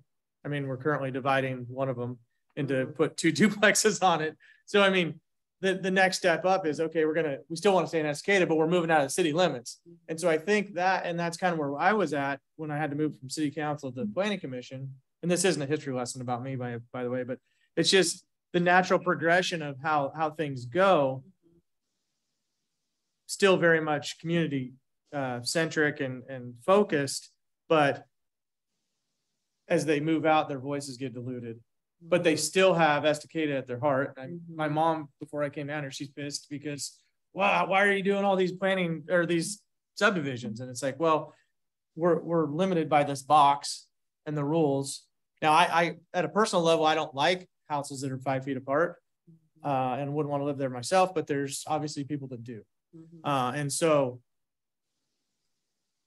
I don't know where I'm going with this, other than I think in the city itself needs to figure out a way to make it easy for developers to go either direction, the middle housing way or something more, half-acre lot with a 30 by 30 shop where they can put their boats. So we don't have to write them a code violation every 2 weeks because your boat's in your front yard. I mean, because that's a real thing. It totally is. Yeah. And at the same time, you're I guess building your bench and retaining people within the city limits that can fill spots on this and fill spots on city council, because it's a lot of the same faces year after year or every term cycle. But there's a lot of people in the periphery that have good ideas or are business owners within the city limits that have decided to move up and out. So like I said, I don't know where I'm going with that, but somehow whatever we do, we need to incorporate more than just city proper to the community, because everybody's dealing with the traffic. Everybody's dealing with their kids dropping off at school, and it's chaos, or the lack of law enforcement, as some people want to get on their horse and talk about. And the smell of the wastewater treatment plant, whether it's because there's too many people pooping or because we're not dealing with it right, or, you know, whatever it is, everybody's dealing with it, not just the city of. Right. So. Yeah, it's hard. I like the idea of, like you called, the move up housing. Although I don't think I've ever moved up. We just stayed put. But I think right now we're kind of being, the push is to do the middle housing, and the push from the state is middle housing, you know, make so inside the urban growth boundary, it's going to get developed and full of people. But then you don't have, like you said, you don't have that half-acre lot. You can't move out in the county. You can't say, okay, I'm jumping out of town into the county. Now you got 5 acres or 80 acres. And that's a big jump from, you know, what if we could do some of that. So we have middle housing, we have apartments, we have single family housing, we have more businesses, so people work in town, hopefully. And then I don't know how, if we make, like, we don't require, I don't think we require parks in our code when they're developing, or they develop in little tiny sections. Oh, it's only 30 houses, there's not room for a park. But the next thing you know, they've got 3 or 4 of those going. And you know, maybe if that's something, I think we've recently added in like setbacks on riparian areas. I think that kind of helps. But yeah, it's just ideas. Like, I think it takes putting our heads together and getting the rest of the community, whoever can, get involved and put that vision together, which is it's probably a 2-year process, maybe. I don't know. Depends. Yeah. Depends. Well, we've been discussing median middle class housing and stuff. We're going down to tiny lots, which I was strictly against way back when we started it over here. However, what we haven't discussed was those tiny lots with tiny houses that they're building up there on Wildcat, right in the guy's shop. He's building 4 at a time. And they're moving them, you know, all over Oregon, some of them to private residents and some into the city. You know, they come in on wheels, and they're like, you know, how big were those, Ben? Did you see that?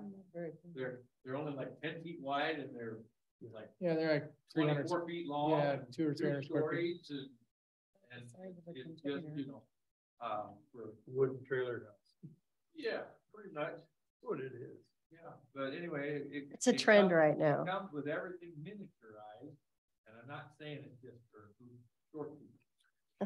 I'm not, but it, you know, for a bachelor pad, you know, they don't come with a lot of, storage for extra stuff like you said with boats, Mhm. kayaks, stuff like that, that doesn't come with a storage unit to go along with it.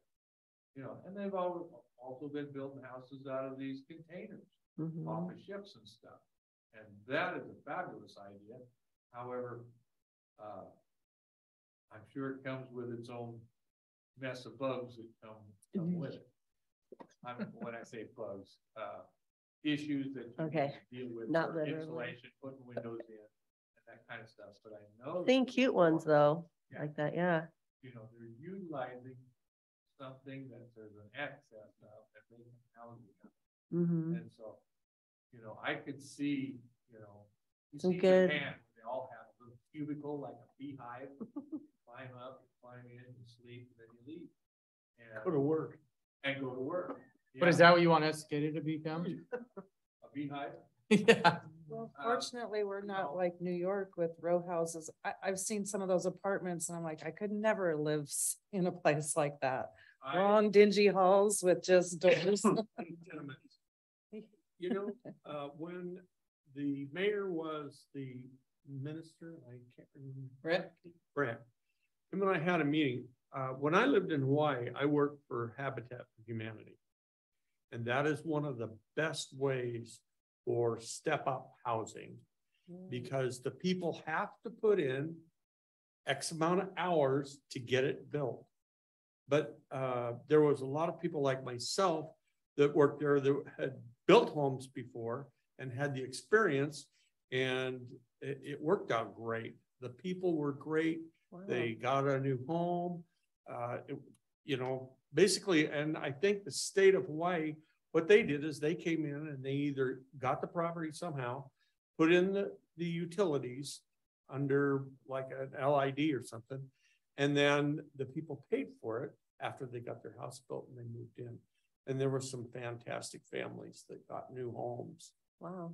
You know, it was a great experience for me. Wow, that's cool. I have a question regarding that, since you brought it up. Have there ever been homes built in Estacada through Habitat for Humanity? No, Well, do you think there ever would be? you have to call the fellow that's in charge of that corporation. He's in Portland. And when I left Hawaii, they told me it's gonna be hugely different when you go back to the mainland, and they were right. Mm-hmm. It's way different over there. They're much more community oriented, you know, auntie, and they're all related. So, you know, but it's real different. But it doesn't, it's not that it's not possible. You just have to, you know, somebody has to go and investigate it. Mm-hmm. I mean, I'd be willing to try again. Mm-hmm. I'll call the guy. Okay, yeah, so that'd be great. It takes So- land, dirt. It takes dirt. Mm-hmm. But does the city have parcels that they own that they pick up through tax liens or I whatever? don't think we have any right now. We had like a few little odds and end pieces. I don't know how we got them. But we did an auction for those several years ago. So I don't think we have any right now, but I mean, if that was an option, that'd be something to consider though. So, and I don't want to keep you guys here too long, but I think to summarize what I'm hearing is there is some interest in some proactive planning, some strategic planning for the city or visioning that you guys would be interested in. We could continue this conversation on. I think you'd like to have like maybe tonight after the, you know, your land use stuff that you do, to have an update, maybe have Public Works Director come one time, have the engineer, or we could, or even, probably the engineer. I'm like, I could give you a little update on the financing we're looking for the wastewater treatment plant, stuff like that. But yeah, just to kind of, and maybe have somebody coming from schools, although Ben, you could probably fill us in a little bit on that. I don't know if you want to give updates on that or. Yeah, I can. You know, stuff like that. If we could have little updates like each time. So you're continuing to be educated about what's going on. Because there's so much going on. It's hard for us to keep up with what it all. So if we give you updates, if we talk about visioning, oh, my other thing, the stuff that you review is rather complex. And I think a question came up about being able to ask staff about that ahead of time. And the concern was is that okay to do, to talk about it ahead of time? And we believe that that is okay. Taylor and I were talking about, I do that with the council every Friday before a meeting on Monday. I will call each one of them. I'll go over what I think are like, okay, these are the highlights of what's in the agenda, and just give them a little bit of background and then ask if they have questions. And you are all dealing with such complicated issues. Like I would come in I kind of knew what that partition question was about, but when you start hearing the details, I'm like, I don't even know what they're asking you. And so, if you have things to talk about ahead of time so that you don't have to like come here with questions unanswered, and you can still ask the questions, because then, if somebody's listening or somebody's sitting here, they probably have the same question that you had, but at least you're coming in with a better picture. And Tanner, we believe that is all right, but do you guys have questions about that? Has that been vetted?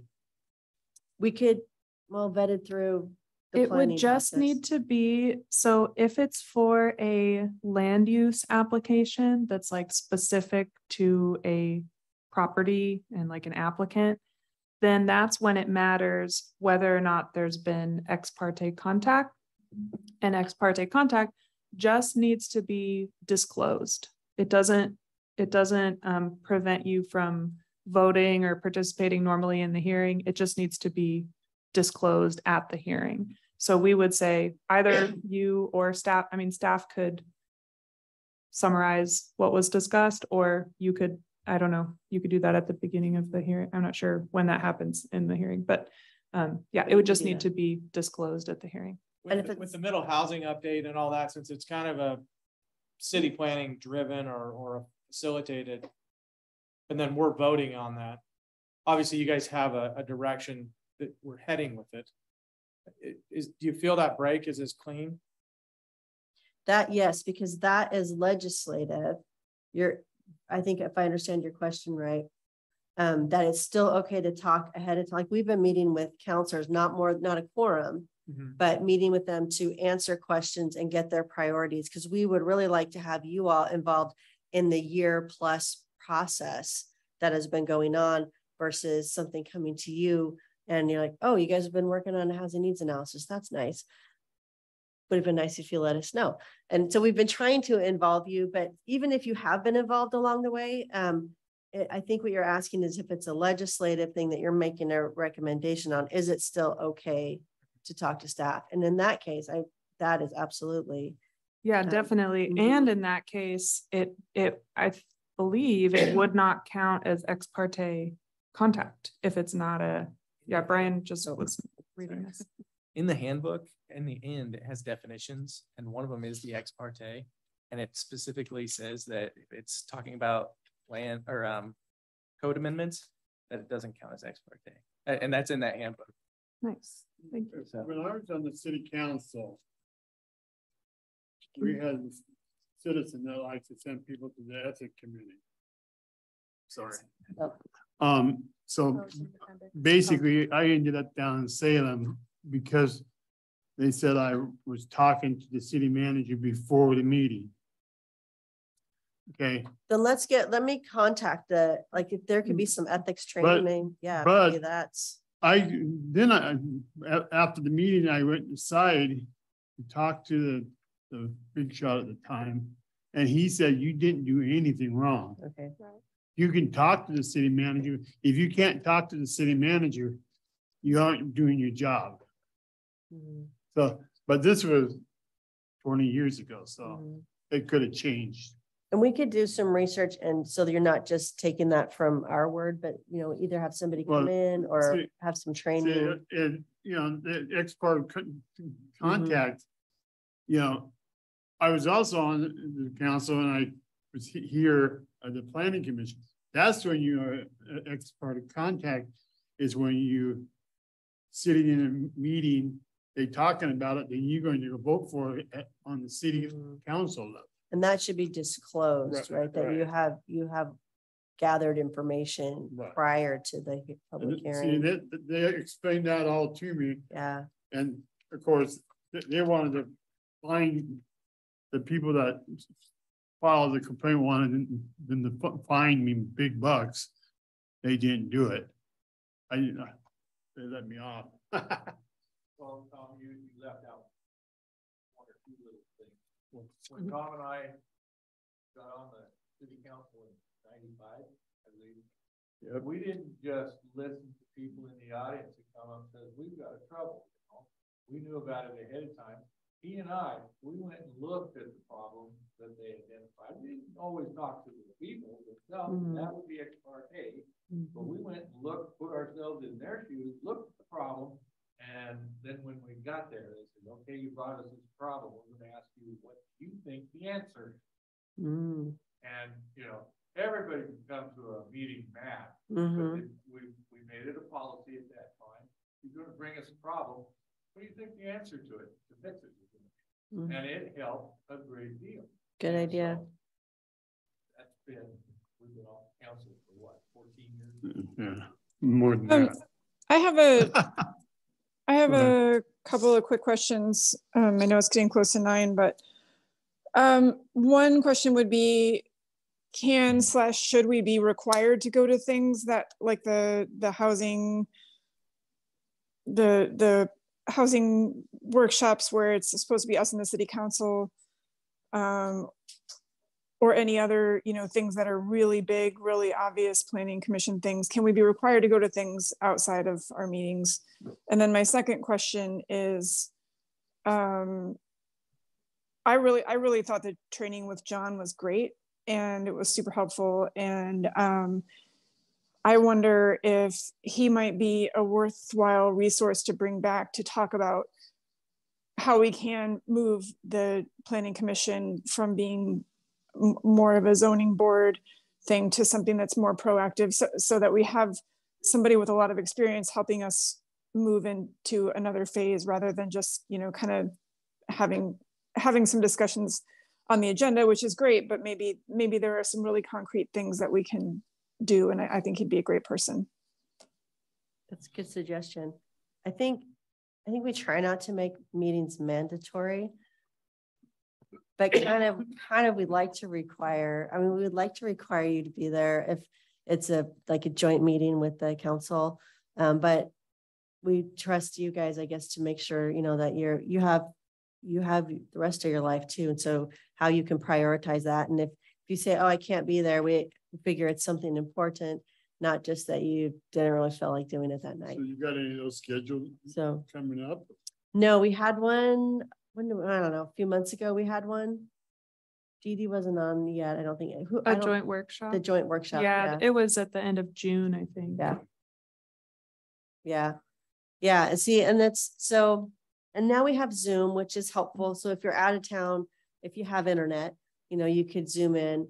We also like for you to be like, when we have open houses and the public is here, you know, come and get the feel for what's going on. And you can even give your input as a private, you know, as an individual at that point, and help like share your opinions with us along the way before we get to a formal review process. So we'd like to have more of that, but we trust you guys to know, you know, how to prioritize your schedule. So yeah, required is bold. I guess more strongly suggested is more is more likely to be applicable.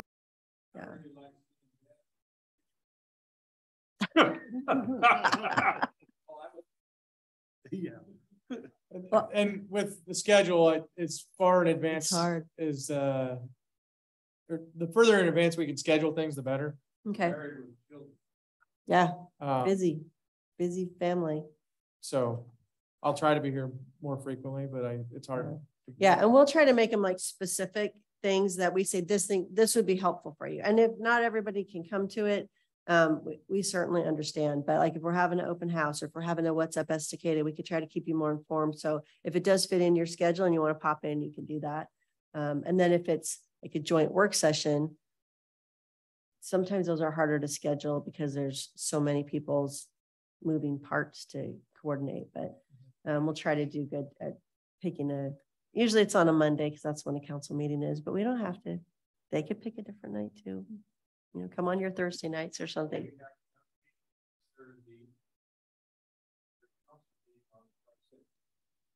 Right. The next council meeting is the 26th. Yeah. So now at your next meeting, you'll be making a recommendation, hopefully, if you can. Yeah. So if you have questions between now and then, Taylor and Alan and Brian. Yeah. Because I also read in this book, we're supposed to be a team. And so I think we you had to read that. I didn't know that. I'm like, I felt like it's, you know, there's like this break between, okay, this is staff and we have to work here and we're supposed to know the answers. And then you're the committee that's supposed to ask the hard questions and make sure that we're on track. But we're actually supposed to be a team and working together on this. So I think that will help. And I did remember, I want to remind you guys that we used to have to vote on annexation just a few years ago, and the state took that away from us. And LOC fought for, the League of Oregon Cities fought for that not to happen because they believe in home rule. And it didn't matter. The state took it away anyway. So now, you know, we're faced with annexation. So buy property or, you know, I mean, that's the thing you can do. You can, if people stop selling their property to developers, but what are you going to do? You know, that's what with the urban growth boundary, it's supposed to develop inside the boundary, which I just really realized probably a year ago. It finally dawned on me that, oh, all this is all supposed to be city one day. I'm like, it was shocking. It was shocking to me because that's always been as it is. And I thought it was always going to stay. Yeah, it's always going to stay that way. I mean, I can't even picture it how it is now, but we're growing and there's the, you know, private property owners, they do have a right to do what their zoning will allow their property to do. But we need to get, like you're saying, proactive, make these long-term visions so that we can make sure our policies meet that. And that gives the Planning Commission and the City Council more teeth to make sure that Estacada is turning out how we want it and how the community values want it. So anyway. Can I ask a three-pronged question? Oh, okay. So going back to the wastewater treatment plant. Yes. Where are we at with that? Yes. How much water can we legally pull out of the Clackamas River? Okay. For fresh water? And where is that in relation to what we're pulling out right now? And then the third one is how do we get some teeth with ODOT? And as far as making improvements outside of the city limits? Because everybody complains about the Carver curves and Springwater Road and everything else, but it's no different than when we tell somebody to do a half street improvement that's half in Clackamas County and half in the city limits. We really don't have any jurisdiction outside of where the dotted line is. Okay, for the wastewater treatment plant question, we are working on getting funding for that. And DEQ says they'll fund the whole thing, which is a relief. However, it's not a great deal right now. So I think the plan is to start working with them so we can get just the design engineering permitting piece of that financed, which is, they recommended, looking at the numbers in our plan, $3.5 million. They said we don't have to use all that, but we could, if we request that, then we've got it if we need it. And then after the first of the year, when more rules come out about the bipartisan infrastructure law, and there's supposed to be all this money available for infrastructure, then we will revisit what we can get for building the plant. Because right now, the most we can get is $500,000 in the forgivable loan. And you're talking about a $25 million project. So we are hoping 10 million. I mean, I'm hoping 10 million or more in forgivable loan or grant. But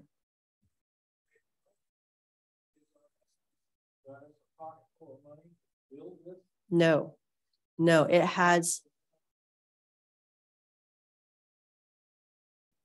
to build the whole plant. I know it. Although I will say our plant is subpar to today's standards. It's this 1960s plant that was updated in the 90s, and it needs to be a different process. It needs to be rebuilt. So all of these extra people will help pay for that, but the sewer rates are going to have to go up to help to pay for the loan on it. And I can get more information on our SDCs from the engineer, as well as Chris has told me 10 times at least what our water rights are and how much we're making right now. And I can't remember that off the top of my head right now. So we can get an update to you maybe in next meeting, if we could add that on, a little update on where we are with our water rights. We also have just reached out to try to figure out how to get more water rights in the next 5 to 10 years. So just jumping in the water rights, so the info about what we have access to is in the first proposal. It's on one of the reports in the first proposal, but I don't think it says how much we're currently pulling out. It's like 16 million gallons a day or some. No, that could be totally imaginary. What I just said. Our rights are like 2.8. I think our right is 2.8, and we're making 1 million gallons a day. Betsy, I'm trying to remember that right now. So I'd have to get those. We can get those numbers out to you though. And so we are, eventually, which is minuscule compared to what they pull out down the river from us. But we are looking at that right now. The wastewater treatment plant, we're working on financing, working on a piece of property. The council wanted it to go outside the urban growth boundary to the north, which is likely where the city would go. And so we're working on getting like a permanent easement on a piece of property out there, which is looking promising. How does it look to take a 36-inch or 48-inch main line out there across dozens of properties? It's actually not that many properties, because there's, I think we can get all the way to Heupel with one property owner. And then the rest of the way, like out to Folsom, I can't remember how many there are, but Kurt's not too concerned about that as far as being able to get those easements in place. So. And we're fully vetted, feeling like that's where we need to go. Yes. By who? By our engineer, and by the city council's recommendation, looking 40, 50 years ahead where we're growing towards. And then Kurt thought it was a really good idea. And I thought, good luck trying to get somebody out in the county to sell you property for a wastewater treatment plant. That's probably not going to happen. But there's a willing property owner, and there's also a lot of concerned people. So Kurt's company, Kern McLeod, our engineer, is not large enough to manage this project. So he's going to help us put an RFP out, or RFQ to get an engineering company to come in for the design, engineering, public outreach. They'll help us with all of that. And I'm more and more convinced that that's the right thing to do. Being here for 50 years. I felt a lot of pushback on that. I'm like, that's not a great thing to do. But as I've thought about it more, we've talked about it more, worked on it, it seems like it's the best thing, the best option. Yeah. Do we have anybody who has the right number and how many houses we have left till we really push that current system over the side of the hill? Kurt might know, Taylor might be able to speak to this, but we are getting close to where Kurt's going to be very, very well. It has to be like within 3 years. Can we provide services within 3 years? And Kurt has said we can reduce that to, can we provide services within 2 years? I think is what he mentioned one time, but he's getting very close to saying, no, we can't, we need to hold off. Yeah, But we are moving forward. We're close on financing. We're close on the property, close on getting the engineer. It seems to take so long to move through those processes.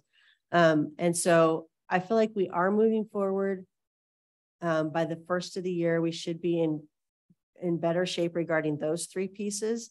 And then it's however long it takes them to design and engineer it. I don't know how long that takes. A year. I don't know if it takes a year. And then the construction, probably a couple more years, so 3 years out. And that's positive Sunnyside thinking.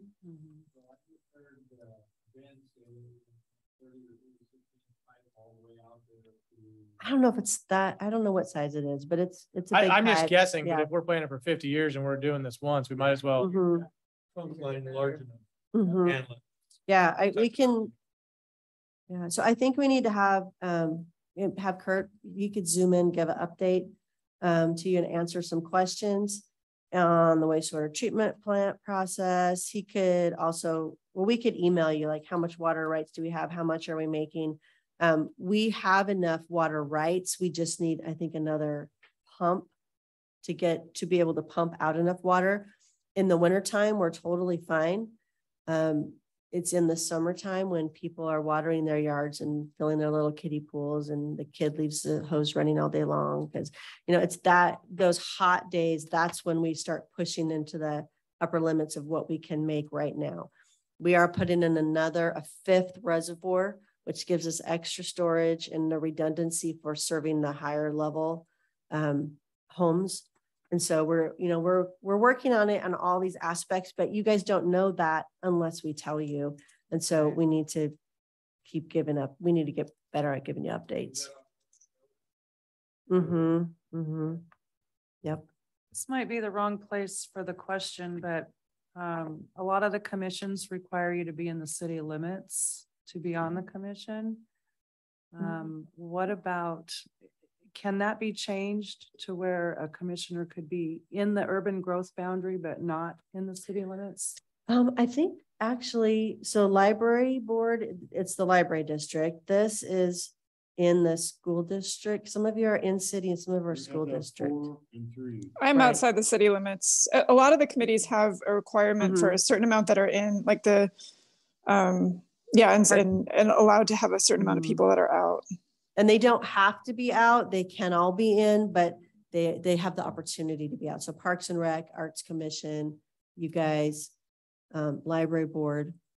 I think the DEC, you have to be in city limits or own a business in city limits. Yeah. So we do try to include the surrounding area and things like that affects everybody. The membership, I have the membership pulled up. Okay. For this commission. It needs at least 4 members that are residents of the city. And then any non-resident member needs to reside within the area of the zip code. But yeah, it would make sense from a planning, Oregon land use program perspective for those residents in the city, at least to be within the urban growth boundary, because that's the boundary within which the city has planning jurisdiction or planning authority, Even if we haven't annexed those lands yet, we are intending for them to eventually be annexed. We're planning for what they're going to be zoned like and how they're going to develop once they do come in. So, yeah. While I'm already talking, I wanted to just run this by you guys and see if this sounds like a good thing to do moving forward, especially for bigger applications or bigger amendment proposals. There's no reason we couldn't start sending out those applications 2 weeks ahead of your meeting. Like if you're finding that a week just isn't enough time to review all the materials, we could send the submitted applications or the draft amendments 2 weeks ahead. I cannot promise that the staff report would come out any earlier than 1 week. We usually push right up to that deadline, not because we're lazy, but because sometimes we don't receive all of the other agency comments until then, or whatever. Maybe we are lazy. I don't know. So we can, but we can at least send out some of the materials earlier so that you have more time to review those, and then you get the full packet 1 week ahead of the meeting. That also means that you could start asking us questions about those applications or proposals as soon as you receive them. So like Melanie said, there's no problem with us having conversations, answering questions ahead of the meeting. So we can start doing that. If anyone feels like they don't want that to happen. Maybe you're sensitive to receiving more emails. Sometimes I feel like I wish I received fewer emails. Just let us know and we can exclude you. Otherwise, I think we'll just start doing that. Future meeting agendas, we could just include a discussion section on all of our future agendas. If there's not a bigger discussion necessarily to be had, we could either use that time to pose one of the like visioning questions from our list and just gradually incrementally collect feedback on those, or have that's part of the agenda be like the commission comments portion where, and if you want to share something or discuss something, that would be the time. And if it were a meeting that went really long and people wanted to go home, you could just say, there's nothing to discuss, let's go. But we could at least leave that space on the agenda in case there is something people want to discuss. And if any of you want to make a recommendation or request a guest or something, let Ben know as the chair, and then he can request that of staff, and we can see what we can do and get that on the agenda too. Mm-hmm. And then last thing that I wanted to say is upcoming meetings and events that we would love your partnership on. So next Thursday, we have the September 22nd meeting with the housing amendments and the marijuana amendments. Both October and November meetings, we need to shift them a week earlier. Hopefully there will be a quorum. So that would be October 20th and November 17th. I can send this out in an email for everyone's record too. And those are just regular planning commission meetings. What I'm more excited about are some community events coming up that are for planning related topics. On October 25th, which is a Tuesday, we're holding the first community workshop, like open house for the transportation system plan. And so that we're really hoping that our decision makers will attend and talk with folks and talk with staff. So that is happening. I think we're doing 5:30 to 7 on Tuesday, October 25th. Then in November, on Tuesday, November 15th, is the next What's Up Estacada event, which is, I'll send out information about that, but we're doing a morning, like coffee with the city type of thing. We'll have, I think, light pastries maybe. And I think we're starting at 7:30. I think we said 7:30 to 7:30 to 9. So to try to catch the people that might be able to come in the morning that haven't been able to come in the evening. Right. Yeah. There we go. Yeah. So the What's Up Estacada, it's this quarterly series of informal events that we're doing just to allow members of the community to come in, talk with us, share their concerns, ideas, get their questions answered. And we have the different agency partners join, and different local, like community organizations, nonprofits also partner on those events. Could you send me those dates? You were saying the dates and I just sitting here like. Yes. Yeah. I'm going to send this all out in an email. But yeah, just wanted to announce those. Thank you for staying late. Okay. Oh, yes. Oh, I don't want to give that out. I'm just kidding. My extension is 211. For information, call 211, right? Phone number 211. Right. Oh, quit begging Tracy. Yeah, I tried calling one time and I got one of these guys. You're like, who am I talking to? Our phone numbers will be changing soon. We'll have to update. We'll have to give you the updated phone number soon. I have it, so keep going. We have to get all new business cards. But yeah, it'll be better though. But yeah, 211 for Taylor. All right, I think we're ready to turn this. Yeah, let's get Thanks, out of everybody. here. Thank you. Thank you very much. Thanks, Tara. Taylor, do I need to say Thank that you out loud? guys. Thank you. Thanks, Tara. No. you send the envelopes every month. Why don't you send the questionnaire in one